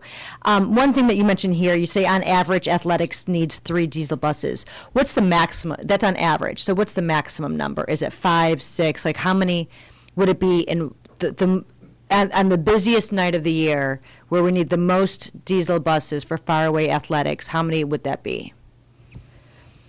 It has been as many as 5 going out of town at one time, depending on what time they're leaving. If they leave anywhere, we try to encourage around 4:30 because then we have more buses available for use. But we have had up to 5 that have gone out in an evening to do sporting activities, sometimes taking the cheerleaders or in addition to the JV and varsity team, and then you have a whole nother team that goes as well. They're going to an away game, so they may require 2 buses. So you got 3 in one and 2 in the other. Okay. And so 5 diesel maximum that we use, plus you'd probably want another 2 to 3 spares. Is that right? Well, yeah, but with the spares too, the spares we utilize as part of going out of town because we do call in some of our sub drivers. We have people that sub for us on occasion when we are trying to meet a time requirement and our drivers can't, they're doing routes. So if the bus wants to leave at 2:30 or 3:30, sometimes we're able to get a sub where we don't have to charter a bus. So I make phone calls and my assistant makes phone calls to try to get those subs to come in. So that's another reason why we like to have at least 4 spare buses on hand because 2 of those spare buses may be used to go out of town on those trips. So maybe to clarify, sometimes Regina is bringing in sub-drivers who are leaving with athletics prior to the elementary runs being complete. So in addition to all the buses that are still being used for elementary, right, if we have some extra buses, then we can get a sub-driver and use another bus while our standard buses are still doing their afternoon dismissal. And that prevents us from hiring charter buses, which is a great savings. Sure. So I guess the purpose of my question is to figure out how many diesel buses we need versus how many electric buses we need. In a perfect world, we would have all electric buses minus the number that we need for the maximum amount of buses traveling to out-of-town places, right? That's with money not being a factor. So if they're finishing up elementary runs, that does, in a perfect world, that would not be affected because all those elementary runs would be electric. So you really, so 5 is the maximum of diesel plus the few spare. Yeah. So Okay. is it fair to say having essentially two fleets? One would be an out-of-town fleet and one would be an in-town fleet? Thinking about it that way? Sure, but but I would hope that we'd still use some of the diesels for in-town because. In case of emergency or a breakdown or. Or, I mean, I guess in that perfect world, yes, we wouldn't use the diesels for in-town, but also wouldn't we still use diesels for the few that we have for the 5, 7 that we have for regular bus runs if we need, how many do we use for regular bus runs? As long as they didn't conflict with having to go out of town. Exactly, Yeah. yes, Well, as long as it didn't conflict. And yes, you would be using those because our buses do require maintenance and service. So whenever they're coming up to their annuals or their maintenance schedules, they have to be pulled off the road, and usually it requires a day to do an annual on a bus. So you would have to utilize that diesel bus for that time being to replace the electric bus when Okay. it goes down for their annual maintenance. Okay, and just for a general statement, I mean, I'm probably pretty supportive of putting this as a budget item. I don't think it's right to wait for year-end funds, see what we have, and see what we can scrape together each year. And some years we might have the ability to do it, and other years we don't. You are our first line of defense and safety. The buses carry our children to school every day. They should be the safest buses possible without breaking down. And I think that's an important budget item to finance. So, I can't say for sure, but it sounds like a reasonable request. And so then it just comes down to how many electric versus diesel. Thank you. Thank you. Thank you, Ms. Silverman. Yes, Dr. Dimick. Thank you very much. First, Ms. Anderson, thank you so much for being on the front lines of vocal parents, especially at the beginning of the school year. But just to build on what Ms. Silverman said, when Chair Downs and I were new to the board, Ms. Michael, you very gently, politely explained when I remember the first time we were talking about buses, how perhaps in the past, school boards in Falls Church had, in tight budget years had to save money, and consequently there were years when we didn't have this sort of maintenance of buses where we don't have all the buses aging out at the same time and needing to be replaced at the same time. So I guess since I'm leaving the board, I guess I share that with my colleagues to make sure that even if it's a tight year, we don't try to save money here year after year and then run into trouble. And I guess my question is, has it been enough years now that we've moved past the years wherever they were where we, to save money, didn't do our due diligence with buses? I would say we've made good strides, but I have the remote. If we look at the buses here, we do have this one period of time where we purchased 4 buses that were all the same year, and we did that twice.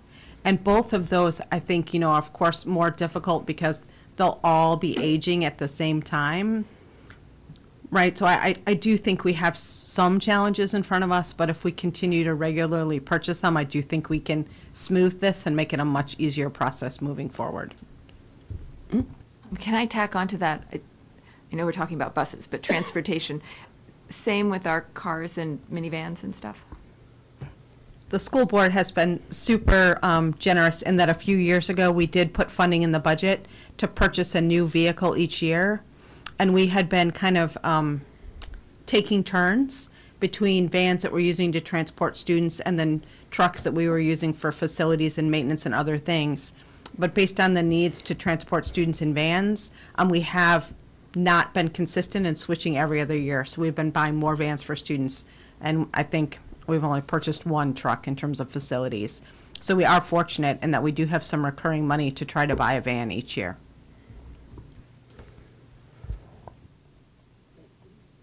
Thank you, Dr. Dillon. Ms. Silverman, did you have something? Okay. Oh, yes, Dr. Anderson. Thank you, Ms. Anderson. Great last name. Given that you said that it takes about a year for things to roll off the line, and that we have aging buses that need to just kind of go away, does this need to be quicker than waiting for the April or May timeline for the budget? That would be preferable by me, looking at what we have and what we're working with. And it's due to a shortage of chassis right now, and all the buses require a chassis. So that's why all of a sudden things have come to kind of a halt. So if you want to have a bus in a respectable amount of time, I've been told by a lot of our dealers it's going to be a year, regardless as to if it's electric or if it's diesel. So Ms. Michael, we had tabled this, we had the one-time money, and we tabled that because not everyone on the board felt comfortable approving that expenditure. So we still have that one-time money being held, right? Yes, that is correct. We still have that one-time funding available. And when the superintendent presents the proposed budget, included in there will be some recommendations in terms of spending one-time money, I believe. It will be. The question is, do we want to do something before? Yeah, that's what I was going to. Before the January. I would look to head nods from the board, but I'm wondering if we pull that out, and because it was its own, one-time expense, and so I would hate for it to get, no offense to your budget, but get, in the budget, and here we are in, the spring, and now Regina doesn't have any buses because we took so long. So I'm wondering if the board would be interested in revisiting this at our next meeting? Yes, Ms. Silverman. And please help me recollect what happened. Was the issue diesel versus electric, and how many of each, if it's both electric, both diesel, one of each? I think that was part of it, that some people on the board did not feel comfortable spending $800,000 on 2 buses. So I think that was part of it. I think part of it was this great presentation, I think, gave, everyone a lot more information that they probably needed. Yes, Vice Chair Gould. Is the number that we still have for the one-time funding around 800,000? Is that what we're looking at, that we're trying to decide? We weren't targeting a specific amount of money. We had come forward and said if we purchase 2 electric buses, if we take into account the recurring funding we have available of that $94,000, the net cost for those 2 buses is about $700,000. But then we are also going to receive the reimbursement for the electric bus that we most recently received from DEQ. And once that funding comes in, we will have that one-time funding that we could use, which will also help towards this.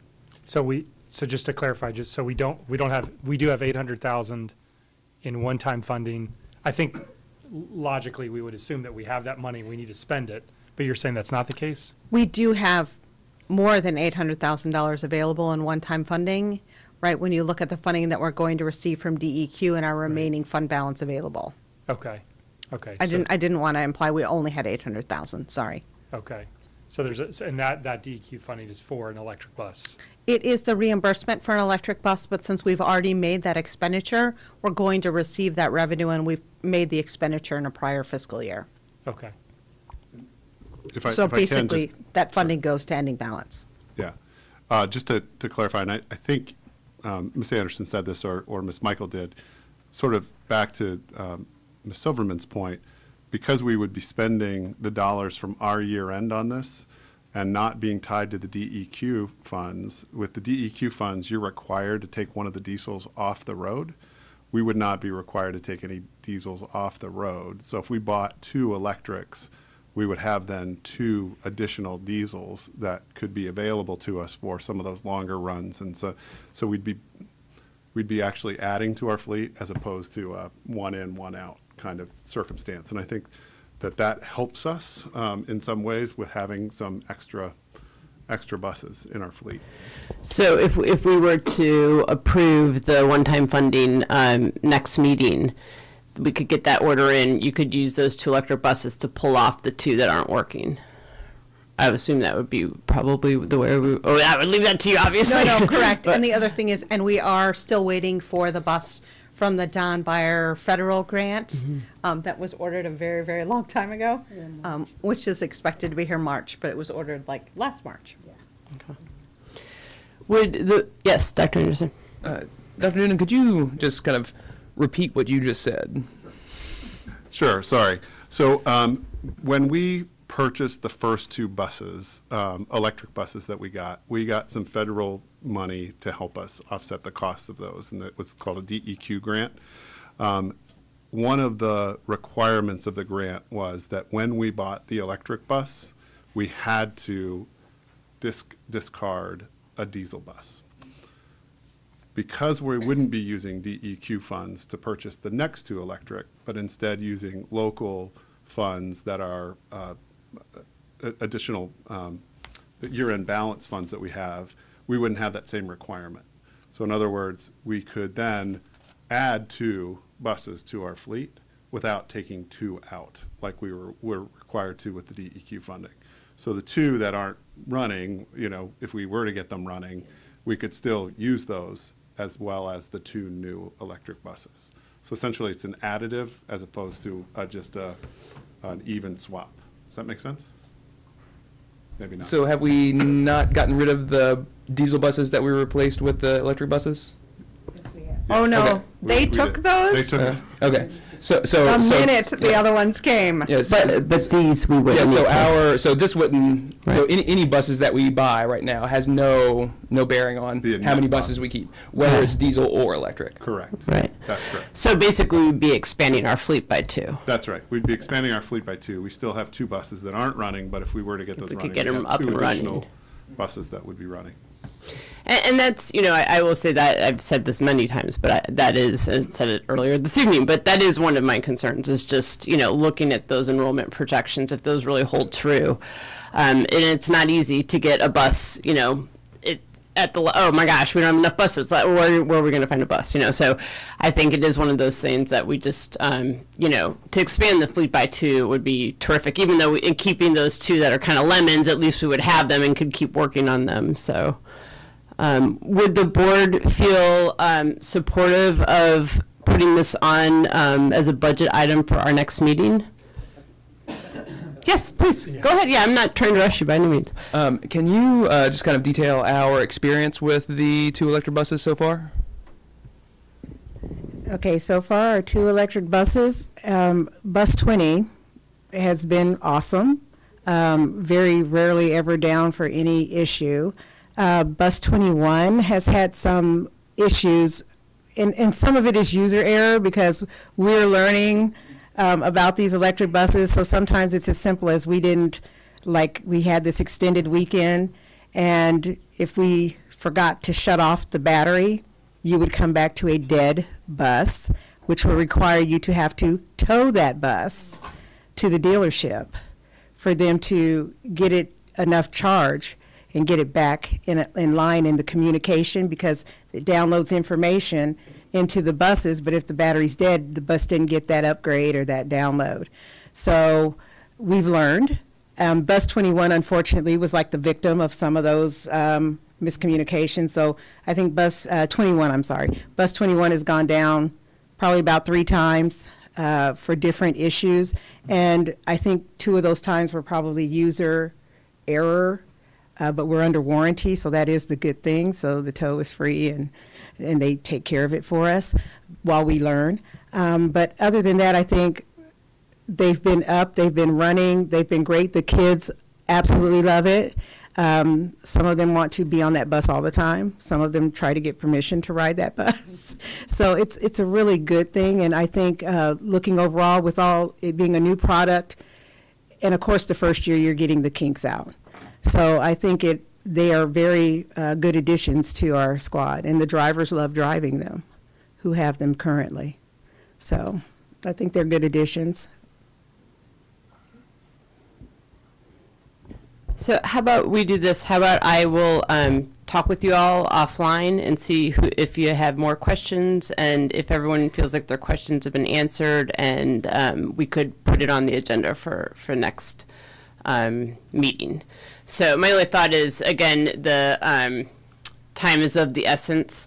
And so, and we've got 2 new board members coming on and all that. So just, if we could wrap it up, I think that would be a fantastic show of support for our operations staff. But I don't want to rush people if they're not ready for that decision. So I'll talk with you all offline, and we'll decide if we're ready for that for next meeting. But thank you again so much it was really informative. And Ms. Anderson, thank you. I often say, like, operations is unsung heroes, and you really are one of our heroes. So thank you for getting all of our kids safely to school. I know it's a lot of work. Thank you so much. And you got to go, because those buses are going to be rolling out. Thank you again, Ms. Anderson. Okay, so we are going to now move on to item 2.05, the draft of the 2025-2026 school calendar. And Dr. Noonan, I'll shoot it over to you. Thank you so much. First and foremost, as I set this up and we bring up the calendar, yes, please. We'd like to first thank the board again for passing a calendar policy. When you did, it certainly made this work a lot more straightforward and quite easy to do. So some might ask, well, why are we adopting a school calendar? I thought we did a 2-year school calendar, and the answer to that question is yes, we did do a 2-year school calendar, but we promised that we would keep a 2-year rolling calendar. So what we are looking at presenting to you for the first time is the FCCPS 25-26 calendar. Some of the rules of engagement, if you will, that were in the school calendar policy that you passed that we wanted to pay particular attention to, not, well, we paid attention to all of them, obviously, was one, that we wouldn't start school any earlier or any later than 2 weeks prior to Labor Day. So that's a standard 2 week prior to Labor Day start, that we would try to end by the first week in June, and that we would look to give a 2 week winter break whenever possible. So what we have for you is something that looks quite similar to what we have this year, actually, and it feels like a really good fit. So let me orient you to sort of what you're looking at, because you'll see a couple of different colors in here. The first are the pink blocks, and the pink blocks are the holidays that are recognized by the school system. So you'll see in there, for example, in September we have Labor Day. In October, we have Indigenous Peoples Day and Columbus Day. In November, we have Veterans Day, Thanksgiving, Christmas, which is a federal holiday, on December 25th. Then in January, New Year's Day, Martin Luther King Day, February, President's Day. Then we have the long flat bottom of March and April. It's sort of the doldrums of the vacation time. And then in May, we have Memorial Day. So those, to just orient you first, are the holidays that we've put into there, into the calendar. The yellow days that you see are those 4 holidays that were very specifically called out in your policy of Yom Kippur, Rosh Hashanah, Eid, and Diwali. So you'll see in September, the 23rd, Rosh Hashanah begins at sunset on the 22nd and runs to the 24th. Yom Kippur runs sunset of October 1st. And then Diwali is the 20th of October. And then in March, we have Eid al-Fitr, which begins at sunset on the 19th. Those days, like we started this year, are in some ways protected, insofar as we're asking for teachers not to do any testing, not to do anything high stakes that would potentially impact those students that are out for those holidays. Then as you look at the letters, so those are the big picture color things, you'll see if you look in August, NT, which is New Teacher Orientation, would begin on August 4th. They would have 3 days of new teacher orientation, the 4th, the 5th, the 6th. Then all staff would be back on the 7th for teacher work days. We would have teacher work days August 7th, 8th, and then we have professional development for our staff on the 11th, 12th, 13th, and then 2 teacher work days, the 14th and 15th, with the start of school beginning on the 18th of August. We have to give, and it's not in red, but we do have to give the August 29th date as a holiday, and that is required by the Code of Virginia. In exchange for being able to start prior to Labor Day, you have to give a 4-day weekend for Labor Day. And so the way that we do it is the Friday off before and the Monday of the holiday. Looking into October, you'll see EQ, which means end of quarter. So the 22nd of October is the end of the quarter, and then we have 2 teacher work days that fall on the 23rd and 24th, and those also are conference days for our teachers. We roll into the second quarter. The second quarter ends on January 15th, and we have a teacher workday that follows that directly on the 16th.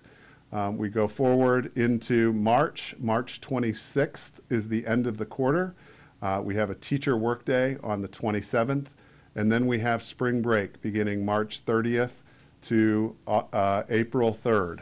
So one might ask, well, where is the Easter holiday? Because our spring break is typically backed up to Easter holiday. We obviously have made a decision to put our spring break where it makes the most sense relative to where the quarter ends. And the quarter ends on the 26th, as I mentioned, of March. We have spring break, and then the Easter holiday happens to be on the 5th of April. So it does back up to that Easter holiday. And that was just based on the number of days in each quarter. So if you look at the bottom, there's also a key that says the first quarter is 45 days, second quarter is 45 days, third quarter is 47 days, and the fourth quarter is 43. And the reason that there's sometimes some variance in that is to make sure that it ends as close to the end of the week as possible. But a range of anywhere from a range from 0 to 5 to 7 days is not unusual in terms of putting together quarters. And teachers can plan for that effectively as well when they know in advance. And then we move forward, and the end of the year would be the end of the fourth quarter, and that is Friday, June 6th, with the teacher workday on Monday, the 8th. And then graduation, backing into May, would back up like it will this year to the Memorial Day holiday, which is on Tuesday, May 26th. And that will also be a teacher workday. And the nice thing about that is it does give our teachers and our staff that want to attend graduation the opportunity to attend graduation, and they can also help us do some of the graduation things that we have to do. So we really feel like, well, first of all, we really feel like you passing a policy and helping guide us in terms of the development of the calendar has been extremely helpful. This calendar took less than a day to put together. There wasn't extraordinary numbers of hours of vetting. And in the end, we have exactly what I think the school board was trying to achieve with respect to the start date, the end date, the 2 weeks at the winter break, and then all of the other teacher work days woven in there as well. So we share this with you for your information tonight, and we would love for you to ask any questions that you have of us, give us feedback, but we would like to ask for the adoption of this calendar at the December meeting, because it's so straightforward and there's no, there's really not the other working piece that we put into this is it has to have 180 days. And so if we add days or take days away, that would be the only modification, but by and large, it works really well. So with that, we welcome any questions that you might have. Thank you, Dr. Newton. And I will say that, part of that calendar policy, I think we were all in agreement that we didn't necessarily have any desire to anchor spring break with Easter. It happened, as you said, it happens to fall with the quarters. But the other piece was we did acknowledge that there had to be some alignment with surrounding systems because the majority of our teachers with their own kids do not live in Falls Church City, and that was a big problem a couple years ago when we did not line up with Fairfax. So, any questions? To be clear, they didn't line up with us. Thank you, thank you. Or any of the other surrounding jurisdictions. You're right. They were the outlier. Yeah, yes, thank you. Yes, Ms. Silverman. Thank you for putting this together. Hopefully, it was easier than in other years. One question I have, Diwali, I was just double checking the dates just to make sure everything lined up correctly. Is that October 20th or 21st? According to my phone calendar, it says 21st, but I will go with whatever you say. Right now, we have them on the 20th. We will make any adjustments because it's connected to not the lunar year. I'm trying to remember exactly what the right language is, but it does change from year to year. So we will make sure that as we approach it, if there's any change, we'll let you know. But right now, we have it as the 20th. Okay, sounds good. Thank you. Thank you, Ms. Silverman. Yes, Vice Chair Gould. This is outside the policy, so defer to you all on this, but the end of quarter, since we've moved the start date up in August, is there any chance of having the end of quarter before the holiday break? It looks like there's too many days anyway to do that, but has that ever been discussed or thought of from the school site? Of course, we've thought about it. Ideally, we'd love to end before the holiday break, but it does extend 10 days beyond. And so to try to keep that 45 to 47 day range, we really felt like it needed to go there. If we wanted to shorten the second quarter to 35 days, then you've got the next quarter's 50 or more. And it's just, I think to keep that balance, it wouldn't be a great idea. Okay. I do know I've worked in systems that had that, but we started around August 10th or 12th. Okay. I'm sure our student rep, Sean, loves to study over the holiday break, so I don't want to take that away from him. But I also know the high schoolers think that third quarter already feels like it's 5 years, so I don't know if it makes the third quarter any longer. Yes, Ms. Heiss. I was just curious, not that I'm opposed to it for any reason, but the only, March 4th was already listed as the early release professional development. I just was curious if there was reasoning for that on there. Yeah, that's the joint Wednesday that we currently have. We didn't mark all of them. It's sort of a relic, I think, that's there. Got it. So when the decision is made, whatever the decision is made about early release Wednesdays, we'll also mark those in the calendar, so they'll be really clear. Thank you. Any other questions or comments? Okay, so I guess I'll assume from no other questions or comments that this calendar is good to be voted on at our next meeting. So if you have any kind of issues or whatever, please get in touch with Dr. Noonan and copy Vice Chair Gould and myself. But if we don't hear from anyone, we'll assume this is in good shape to vote on at our next meeting. Okay. Kind of makes sense to do it with the early release Wednesdays also, because then we can develop the whole material set that would go out to the community at the same time, looking at the 24, 25, and 25, 26. Sounds good. Thanks. Thank you. Okay, speaking of early release, our next agenda item is 3 point, and Ms. Michael, I'm sorry, I didn't even thank you because I know you were very. Oh, to be clear, she did all I of know. this. I was going to say, that was a big miss on my part, so No, thank you, it's a miss Ms. on mine. Michael, for that. So we're at 3.01, first reading of policies, and so as the public knows, since the spring, we've been talking about looking at starting the secondary campus later. And also, we wanted to look at early release Wednesdays. And we've held at least 10 town halls between with the staff at all the different schools, parents, our student community, and our ESOL community. We've heard from we've received some emails, not a lot, but we have received some emails. Most of the feedback we've received were from our town halls. And so based on that, we've had several public discussions in the spring and also this fall. In our last meeting, it was from the majority of the board indicated that they did want to put these decisions in policy. And, one of the, I guess, tough parts of both of these is that, this is, I feel like, one of those classic issues before us that we're not going to be able to make everyone happy. And I think that's the biggest challenge of being on the school board, is that as much as you want to try to make everyone happy, it's hard to. And so I think this is a perfect example of that we all, want to represent different segments of the community and do what we think is best. I know some of us went into this thinking we would come out of it this way, and I think after those town halls, our minds were changed in different ways. So I do appreciate everyone keeping an open mind and listening to our teachers, our parents, our students, our ESOL community. And but in the end, as I said, the majority of the board did want to put these decisions into policy because we had spent so much time listening to the community. I don't anticipate that, and not to be Debbie Downer, I don't think we may not have unanimous votes on these because, as I said, I think our board members are approaching this differently. But what I did want to do is we do have a first reading for these policies in front of you this evening.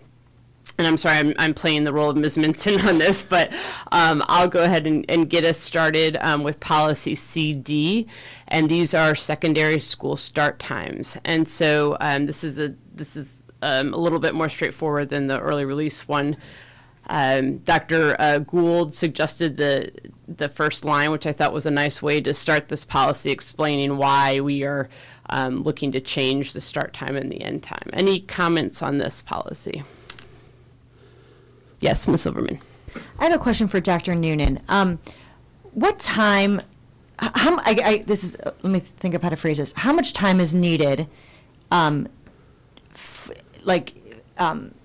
the end of the bus run for secondary in order to then do the elementary bus run? Because I know that the policy as written would postpone the start time of the elementary school. So how much time, and I wish Ms. Anderson, I guess I should have presented that question to her too. I actually think Ms. Michael knows the answer. Oh, thank you. We've done a lot of analysis on this. And it's something we had a really long conversation about. So, right now we're dropping off high school students at 8:05 in the morning, and then they do their elementary run. And the goal is really to get elementary kids to school about 8:40, so about 10 minutes before their start time. Right, so the concern was if we move the high school or secondary start time to 8:30, that between 8:30 and 8:40, there's just not enough time, right? So in order to not move the school start time to 8:30, but then still drop secondary students off from transportation at like 8:10 or 8:15, right, we felt that we needed to move the elementary time. Otherwise, we're kind of defeating why we're moving the start time later if we're still dropping students off on the bus earlier. So we really do feel like we need a solid 20 minutes between when we're dropping off the secondary kids and when we plan to be dropping off the elementary kids, and that's probably pretty tight. But our goal was to maximize the impact of starting secondary later in terms of giving students the most sleep and having a minimal impact on elementary while maintaining our 2232 agreement with Fairfax about the start times for Mount Daniel. So an 8:20 start time would not affect the start time, an 8:20 start time at the secondary would not affect the elementary start time. I do think if we moved it to 8:20, right, still us dropping kids off there, 10 minutes at least before that would not impact elementary. Okay. I also just want to inform the board and everybody listening. I did speak with Mr. Schlitt today over at the community center and just wanted to hear his feedback on the extra 10 minutes at the end of the day. And, his response, and he said I could speak about this publicly, was, it's not the end of the world, that extra 10 minutes, but it still does bump everything back, 10 or 15 minutes later for everything that occurs. So, a game that ends at 10 p.m., across multiple locations would then end after 10 p.m. So he said there would still be a ripple effect happening at the Parks and Recreation Center, something to consider. So I just wanted to say, as we are discussing these policies, that I would very much be in favor of an 8:20 to 3 p.m. day at the secondary campus. Thank you, Ms. Silverman. Any other comments? Yes, Dr. Ortiz. First, I'd like to say that I support Ms. Silverman's proposal. My feeling on acknowledging the literature and the evidence regarding the start time. It's not just when students get to school, but it's when they're actually awake, right? That it's that 8:30 is kind of the what's been recommended. I think that the postponing of the elementary schools, it's it ends up being another additional burden on elementary families, and I don't think I'm willing to support that. So I'd be in support of Ms. Silverman's proposal. But I think I do have actually an improvement to the policy if you were to adopt it. Right now, the way it's worded is to actually constrain the time of day, basically saying you can't start before this time and end after this time. I'd probably suggest that you kind of leave it, that you actually change the end time to say shall not end earlier than 3:10, so that you're kind of allowing for a longer day if that's something that's necessary or anything like that. So I think it's just rather than constraining it this way, it's pushing it both that way, if you get the point. So that's just a suggestion there. Obviously, it allows for it to end at that time, has been proposed, but it seems to me a little bit incongruous for us to be not just changing the start times, but constraining the amount of time that students are in school. That seemed to be contrary to what the goals were here in the first place. Understanding, of course, that that's kind of what's being done for transportation and other things. It's a little bit against, I think, what the intent was in the first place. Yeah, I think the reasoning for that was that there would not be support if the school day went beyond 3:10, then I think there would not be support from large segments of the community because of all the issues with athletics and all that. So I think that is why it's worded that way. But No, I appreciate that, but I'm totally not in favor of us intentionally constraining the school day. So that's another piece that we're doing here that I don't agree with. I mean, I wouldn't agree with that if that's the way the wording was for the 8:20 time. Okay, thank you. Yeah, Vice Chair Golden, then Dr. Dimick. Go ahead. Oh, No, go ahead. That's okay. Go ahead. Dr. Newman, for you, is from a policy perspective, having an end time listed at all, whether it's before or later, what's your views on, from a school board's perspective, adding an end time versus the start time? I'm always a proponent of flexibility. So anytime we can build flexibility into a policy, we try to do that with legislation, when we talk with Patrick Finneran and some other things. So I think, if we say that we're going to end at 3:10, we're going to end at 3:10. But if you change the language to say the final period will not end earlier than 3:10, we still could put a time schedule out that shows us ending at 3:10. It just, in further down the line, if something changes drastically and we have to add more classes, I don't know, it just opens up an opportunity for us. So it just provides an extra level of flexibility, but I don't want to risk the policy not passing either, or losing support. But I'm always a proponent of flexibility, I guess is my point.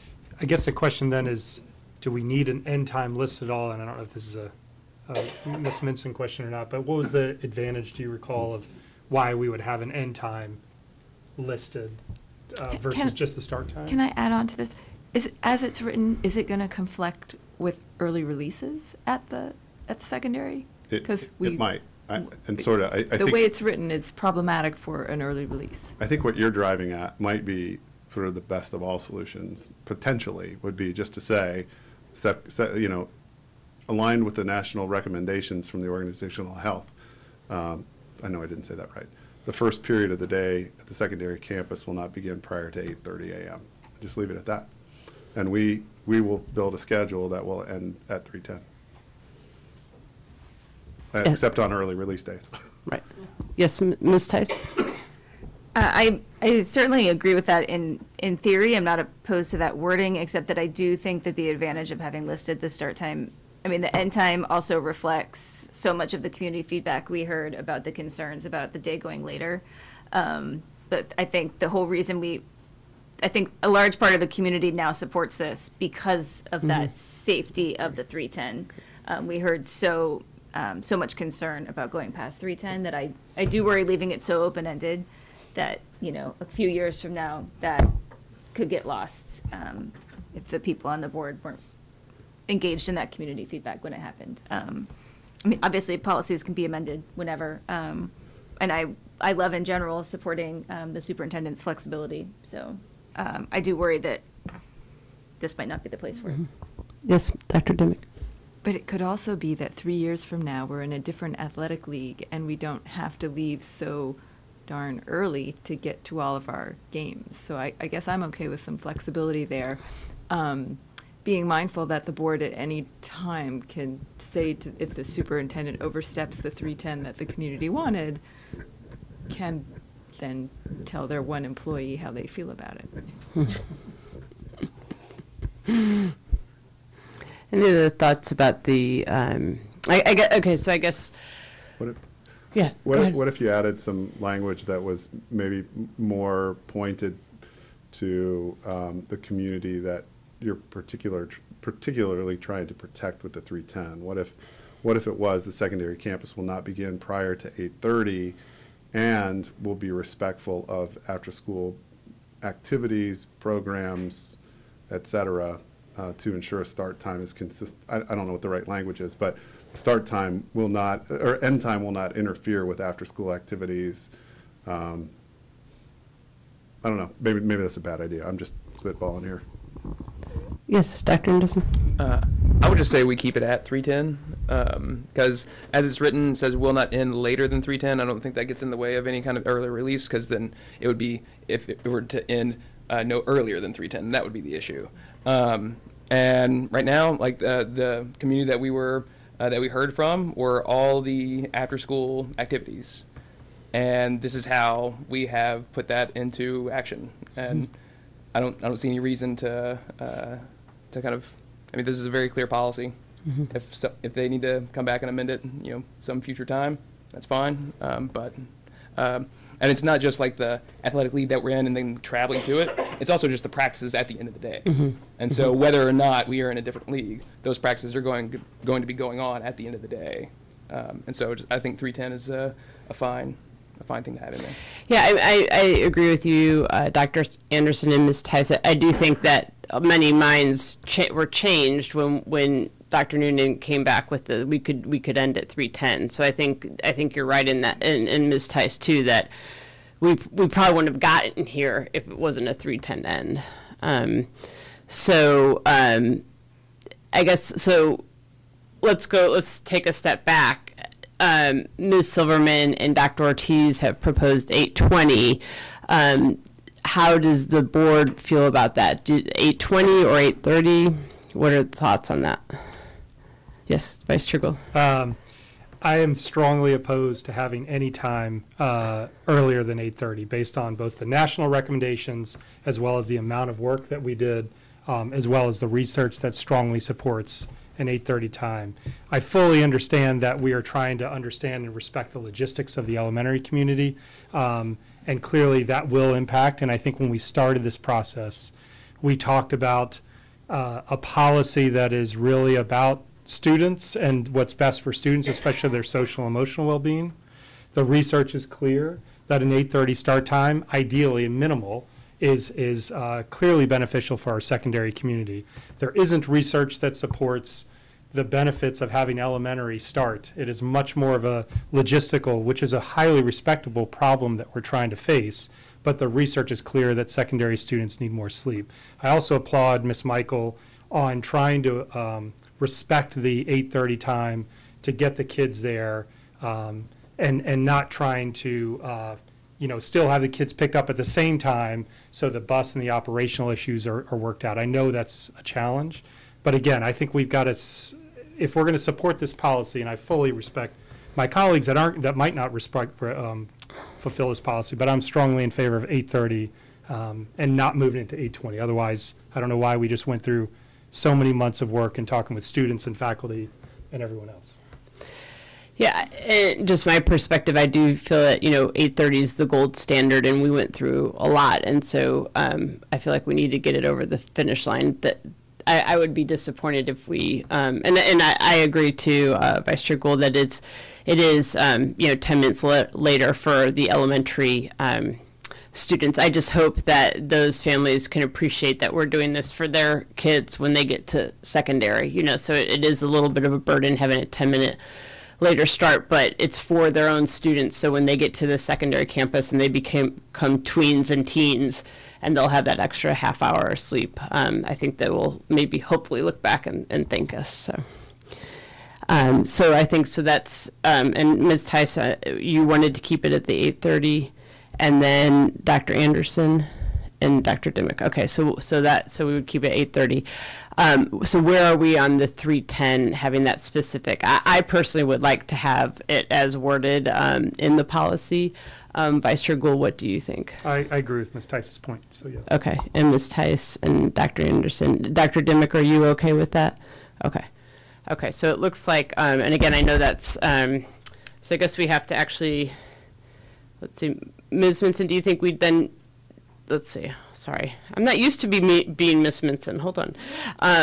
So we'll discuss the other one and then we make the motion, right? Okay. That's correct, yes. Okay. So it seems that the majority of the board is okay with as it is written now.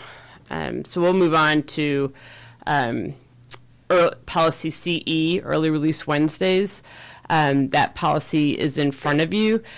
And so the feedback that we received, that Vice Chair Gould and I received, was the original policy that was sent to you all had some language in there about, we didn't hear I think there was some support from the administration of the secondary schools to maybe have another day or two of early release. We didn't hear it hugely from the secondary community, but I know that the principals and administrators did say they would appreciate a little bit of flexibility to add a day or two for professional development. And so the original version that you all saw talked about the superintendent having the secondary campus would have maybe approximately 2 or 3 extra days, and there would be some notice a couple months out. And so what I heard from several members of the board is that there were some concerns of having it be sort of, for lack of a better, loosey-goosey, for lack of a better term, and wanting it to be more really in line with how we publish early release Wednesdays now. So you all remember that sort of list format of the calendar. There's the grid one we looked at tonight, but then there's also a list one that Ms. Michael does with the early release Wednesdays at the bottom. And so the idea would be that if secondary were to add a day or two, in March or April, that would be published on that list format, so that parents knew, day one when those extra early release days were going to be for secondary. So that was one piece. The other piece was, how many do we want to suggest? So if they were to have 1 a month, that would be 9. If they were to have 10, if they were to have 10, that would give them an extra early release Wednesday. And I think the one I always bring up is March, because there's not generally, it could be March and April don't generally have holidays except for spring break. So the one that doesn't have spring break, you would throw that second early release Wednesday in. And part of that too is also, is not just for planning professional development, but also, as you all know, I've said this several times, that it also gives our students, that third quarter when there's not a lot of breaks, it gets to be long. So that's also a social emotional piece for our students to have a little bit of a break. But so really right now I'm just going to focus on this piece, the secondary campus piece, and hearing from you all, how do you feel comfortable letting secondary have another early release day or two? What number would that be? And also, do you feel that you would want those dates indicated, earlier on? So yes, Ms. Tice. Yes, I definitely would prefer that all early releases are just published whenever we pass the calendar, so that families have as much notice as possible. And I like the idea of expanding, giving maybe another early release or two to the secondary campus. The way it's worded when it says maintain up to, whether it's 10 or 11, it could be 0. Okay. So I was thinking maybe we want to do a range, like the secondary campus will have 9 to 11 early release Wednesdays, or maybe give a range so that we're ensuring that they get at least 1 a month. Right, that's a good but point. on years where March is super long, they can throw in an extra one, or if there's ever, if you could foresee 2 years ahead, some other reason to add one in throughout the year, to give a little bit of flexibility. Okay. So I'd probably propose that. Yeah, that's a great point about the wording there. Yes, Dr. Dimick. I'd agree with Ms. Tice. I just have a question about I like the idea of parents knowing what the dates are going to be, but with our 2-year calendar, I guess I'm wondering, and I am not the expert on this, so noticing it in December for the following year gives 8 months. But if we're then also doing that for the year after that, so this year for the 2025-2026 school year, that's like 20 months out from school year starting, just from, from planning professional development and the needs of the school. Is it, what is professionally better? Is it better to be sort of forced to decide those days 20 months out from the beginning of the school year? Or would 8 months out be more effective for planning purposes to know when you need things? I don't. Yeah, I think it's a really good question, and I think everybody's raising good thoughts about it. I understand and value the need for the community to know as far out as possible. I will just share with you from my personal experience as a high school principal, for example, and a middle school principal. When I had that flexibility, there were things that came up that were instructional issues that I felt like I needed to deal with not in the moment, but within a range of time. And that half day allowed us that flexibility of that half day allowed it. So I know that probably 2 months or 3 months notice is off the table. So I would say if we could do it the year upcoming, to give maybe 8 months is probably better than 20. I think that would probably be the preference of the principals. And I'll just give you an example, not to overly beat a dead horse, but when I was a high school principal in another district just to the west of us, we needed to have, we were implementing a new math program, and we needed a half day of development with our staff that wasn't built into the calendar. And so I had the flexibility to say to the community, hey, in 2 months on this day, we're going to take a half day because we've got to dig into these new materials. And it was a really nice option for us. I know it's different here, but just wanted to share that for context. And that was why I think I originally suggested maybe some opportunity with enough notice. Mm-hmm. Yes. Question for Dr. Dimick. Are you raising the concern that the language here would bind us to make sure that we schedule the early release Wednesdays a year and a half in advance? Is that what you're concerned by? Could we? Where it says we approved by the school board each December, what it was unclear to me is, does that apply to so for if we took this year as an example, would it apply to just the 2024-2025 school year, or would we be deciding the early releases at the high school for the 2025-26 school year? Yeah, this is a Ms. Minson question. What if we change the adjective? What if we said these dates will be included in the approved school calendar by the school board each December? So that way it gives the flexibility for the superintendent and leadership to add the early release Wednesdays to an approved school calendar. If the point is still for the school board to vote on it, would it be the board coming back to the next year? Like, for example, looking at the calendars now, the board has adopted the 24-25 calendar. Under this policy as written, the school board could still reapprove that calendar with different early release Wednesdays or additional early release Wednesdays. Another option would be just to remove each December. So if a calendar is approved by the school board, it can be modified and then approved again. So the board this December could approve the school calendar for 25-26, and then next December, when it's looking at the subsequent year, could add 1 or 2 early release Wednesdays for that next year. So doing it 8 months out instead of the 20 months out. I see. I think and this is just my perspective, but I feel like I would be voting on 10 or 11 early release Wednesdays and letting the schools decide when those are scheduled. So I don't think I would be interested in having the approval of when those are scheduled and allow the flexibility, as the superintendent mentioned earlier, but that's just my opinion. But I think that's generally, Ms. Michael, isn't it, how we've done it is don't we usually vote on the grid and then you give us the list? I can't remember. So you're correct in that we used to always have the school board vote on the grid, and we never actually included the list until much later when we posted it on the web. Mm-hmm. This last year, I do think we put the list together with the grid when we had the board approve it. But prior to that, we always did the list with the early release dates much later. What if you just dropped the last part of that sentence and said these dates will be included in the school calendar, period? Then there's no approved by the school board each December. It's just we'll put it in the list. You just have to determine how many days it is that you want us to do, and we'll just make sure that they're out in the list calendar.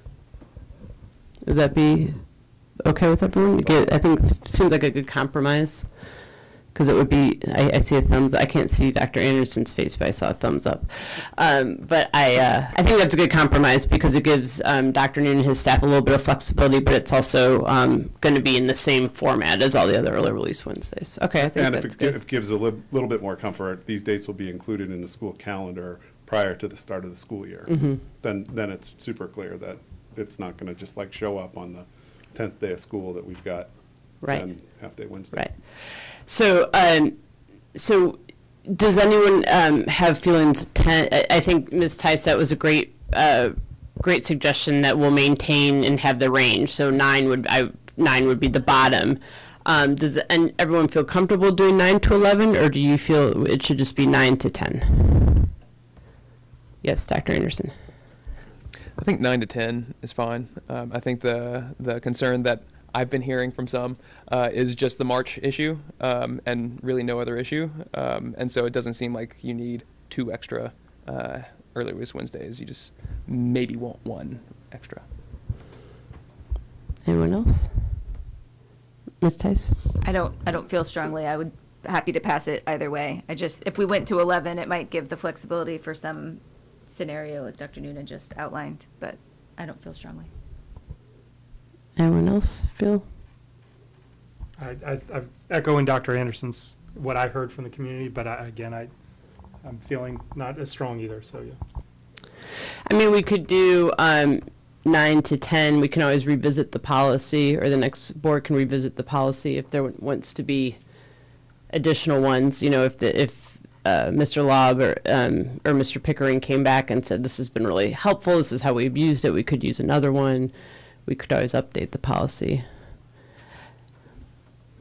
Okay. I mean, I agree with you.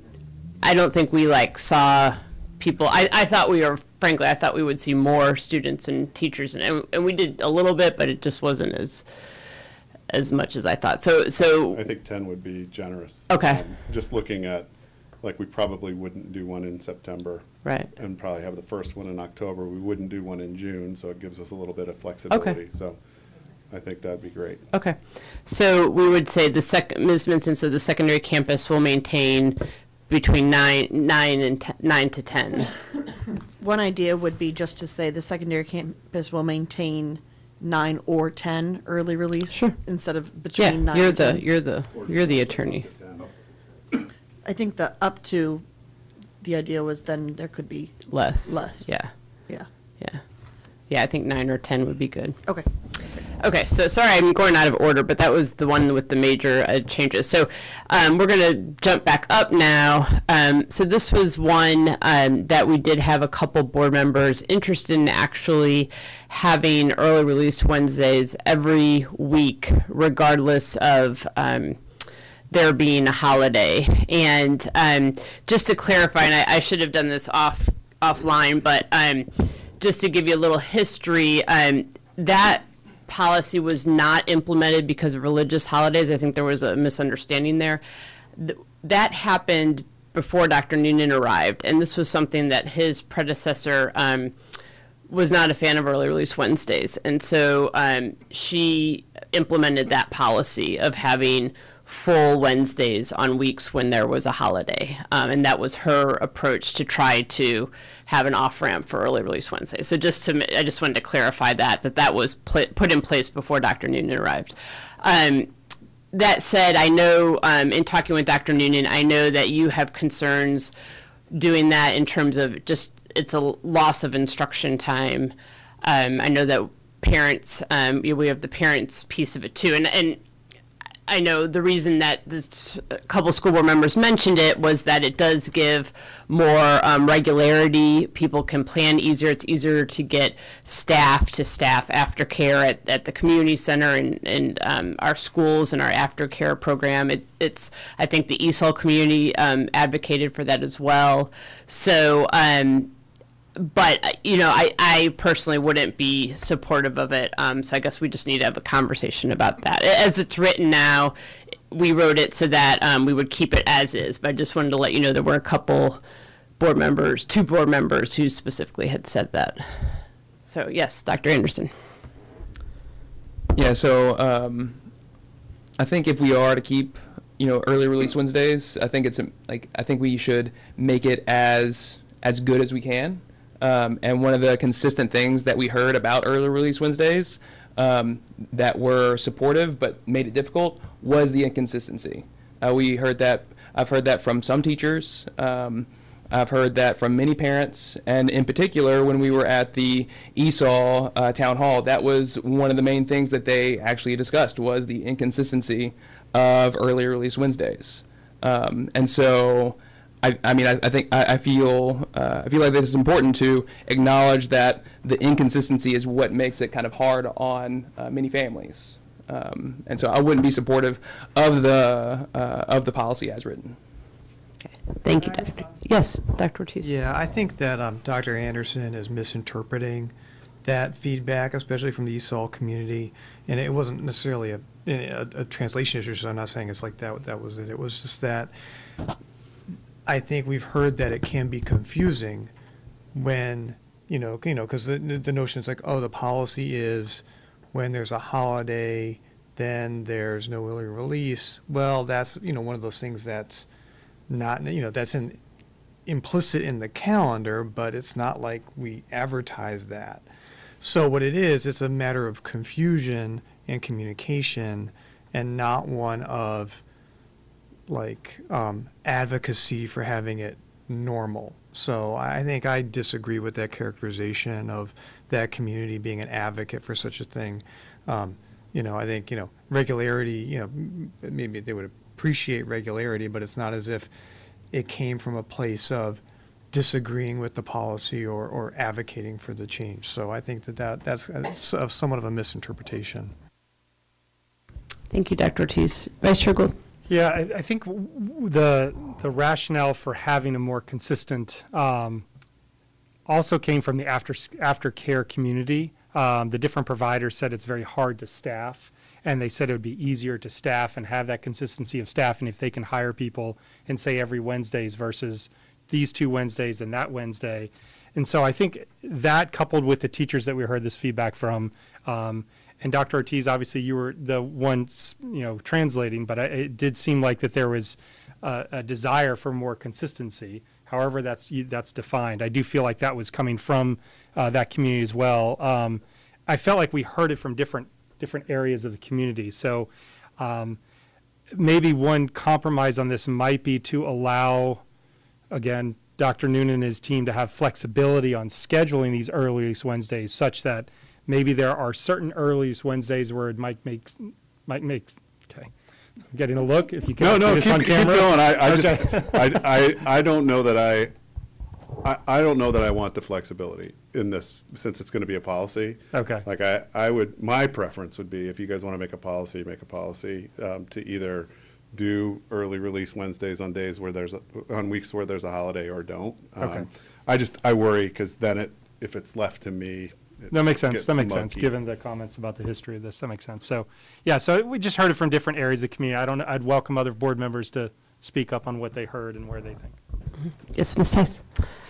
I remember those of us on this, a lot of us have had kids in the system since 2013 or earlier. And so I remember how light a 3.5 day week feels. And I try and come back to what is in the best interest of the kids. I don't want to keep defaulting to childcare. Not that childcare isn't important, and I understand the burdens it puts on families. And I think we're all committed, in light of our budget conversation earlier too, to be creative for childcare solutions and keep trying to improve the options and relieve some of that burden for students and families. But I just come back to what's best for the most students, and I just feel like a 3.5 day week is really too late. So I would really prefer to keep it the early release only on full weeks. Yes, Dr. Dimick. I would also, I agree with Ms. Tice, would like to keep it as we are currently doing it, early release when there are full weeks.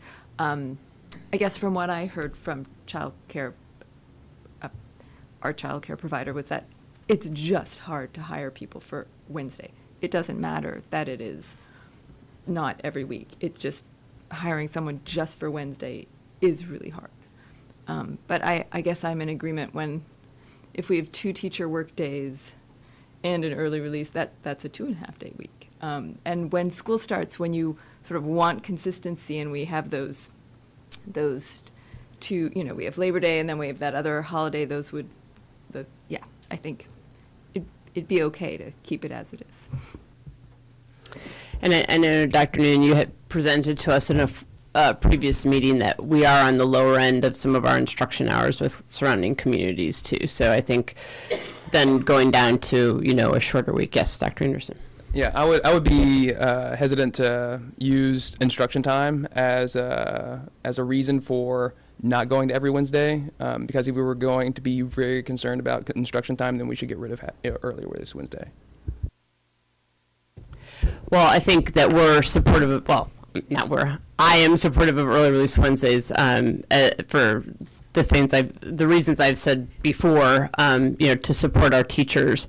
But I think, in my opinion, personally, this is something that seems to have worked pretty well for our community to have the full Wednesday to increase instruction time. So to me, it's sort of a compromise. It's supporting our students, but also not going so far that we're ending up with 2.5 or 3.5 school day weeks. Yes, Dr. Dimick. I guess I also wanted to say, while we're talking about early release Wednesdays, earlier we were talking about teacher shortages. Dr. Ortiz, you mentioned, so what can we do to attract and retain teachers? We heard very loudly from our staff community that this is valuable time for them to do professional development, plan horizontally and plan vertically. Maybe we're not always able to compete on salary with Arlington, but if we can offer teachers a better job than Arlington, maybe they'll come here and stay here happily. Thank you, Dr. Dimick. I, of course, agree with you. I think that is, it's just so much doom and gloom about the teacher shortage. And I think, and I know, Ms. Tice, you've said it before, too, it's just, we don't have to, we can be our own school system. We don't have to be, because some have mentioned, well, we're the only ones left with it, that can be okay. But I think if it's something that, we can't compete with salary or what have you, so much of it. And also, not only that, but also teacher retention, morale. These are all things that our teachers have really come out in force to support. So I guess, trying to read the room with this particular one. So Vice Chair Gould, where are you on this piece of this? Specifically on the language about exclusion? Yeah, about except during weeks. I'm fine with as is for lines 6 through 8 based on the reasons that we discussed. Okay, so you'd be okay. Okay, so I think that we have then the majority. We have myself and Vice Chair Gould and Ms. Tice and Dr. Dimick at the least that are supportive with the language as is. I'm sorry, Ms. Tice. Just before we move forward, I had a comment about the final paragraph. Yeah, I was getting Wednesday. to that. Yeah. I was good. Oh, okay. I was not trying to jump So, in. Ms. Tice, I know you have some feedback on non-Wednesday early release days. Please. Sorry, I'm just so anxious. Very small thing, but when we met with the administration at the secondary campus, they did make a point to say that although the early release days at the end of the school year are very valuable, they're not necessarily used for final exams anymore as they used to be. So if we could change the wording to something, final assessments or something along those lines so that it's clear, it's more accurate of how the days are really being used, I think that would be appreciated. Is that good? Yeah, no problem. I'd be happy to do that. Could you clarify what the difference is? What I think an exam implies like sitting and taking a test, but a lot of times they're performance-based things, they're presentations or they're projects or they're not sitting and just taking like a written test, and so, which exam I think implies that there's just other activities at the end of the year instead. Thank you, Ms. Tice. Okay, so I think Ms. Minson, I guess we should probably pull these out for the motion, I'm thinking, because, someone might want to vote for one but not vote for the other. Does that make sense? I think that would be fine. One point of clarification for policy CE, Mm-hmm. if I could just be clear so I can edit this up Yes, for the board. please. For line 12, it'll say the secondary campus will maintain 9 or 10 early release Wednesdays per year. Will line 13 end at these dates will be included in the school calendar? Or will it read these dates will be included in the school calendar prior to the start of the school year? I didn't get a sense of the board on. I think prior to the Prior to school. start of school Yeah, year. prior to the start of school year. Then back to your question, I think it would be fine to have two motions. First, that the school board approve first reading of CD, secondary school start times, take a vote on that, and then that the school board approve first reading of policy CE, early release Wednesdays, as amended. As amended, right, okay. But we did not amend CD, so we don't need that language there. Correct. Okay. Okay, so if someone could, so the first motion would just be that the school board approve the first reading of policy CD. If someone CD, secondary school start times. Yes, Vice Chair Gould. I recommend that the school board approve first reading of policy CD, secondary school start times. Thank you. Could I have a second? Thank you, Ms. Tice. All those in favor say yes? Yes. All those opposed say no? No. Okay. And I guess, do we do roll call on that? I was just going to say. Yeah. Yeah. Please, Ms. Goodell. Okay, Dr. Anderson? Yes. Dr. Dimick? Yes. Ms. Downs? Yes. Dr. Gould? Yes. Dr. Ortiz? No. Ms. Silverman? No. And Ms. Tice? Yes. Thank you. Okay, thank you. Motion carries. Okay, and then now we need a motion for that the school board, the motion would be that the school board approve policy CE, early release Wednesday, as amended. Yes, Dr. Dimick. Chair, I move that the school board approve policy CE, early release Wednesdays, as amended. Thank you. Could I have a second? Can I clarify Oh, yeah. the motion? The Yeah. first reading of, Oh, I'm sorry. Thank Yeah, you. sorry. Thank I you. move that the school board approve first reading of policy CE, early release Wednesdays, as amended. Thank you, Dr. Dimick. Could I have a second? Thank you, Ms. Tice. All those in favor say yes? Yes. All those opposed say no? No. Okay, Ms. Goodell, could you take the roll? Thank you. Dr. Anderson? No. Dr. Dimick? Yes. Ms. Downs? Yes. Dr. Gould? Yes. Dr. Ortiz? No. Ms. Silverman? No. And Ms. Tice? Yes. Motion passes. Okay. Thank you all. And again, thank you to everyone for your input and your work over these past 6+ months. And I know this is, as I mentioned, I know this was a harder vote, and this was something that I think we all approached differently, but I really appreciate everyone keeping an open mind and talking through these issues. And, we're all doing what we think is best for the community and best for our students and teachers and parents. And so, I know that we all are coming from this, coming from a good place. We all just have different thoughts about this, but I do appreciate everyone's time to really talk this through and the community's time that they took meeting with us at town halls and feedback from the staff. And so just thank you again to everyone for this. And we'll do a second reading at our next meeting, our final meeting of the calendar year. Okay, and so we're now at 4.01, and this is just materials for board review. So this is the monthly budget report. And then we're at 5.01, closed meeting. And we'll adjourn after this closed meeting, so we'll be turning off the streaming from here. If someone could please read us into closed. Yes, Dr. Dimick. Pursuant to the Virginia Freedom of Information Act, I move that the board convene a closed meeting for the following purpose: to discuss or consider the identified subject matter. Legal matters under Section 2.2-3711A7, in particular, consultation with legal counsel and briefings by staff members or consultants pertaining to actual or probable litigation where such consultation or briefing in open meeting would adversely affect the negotiating or litigating posture of the public body, and legal matters under Section 2.2-3711A8, in particular, consultation with legal counsel employed or retained by the public body regarding specific legal matters requiring the provision of legal advice by such counsel. Thank you. Could I have a second? Thank you, Dr. Anderson. All those in favor say yes? Yes. All those opposed say no.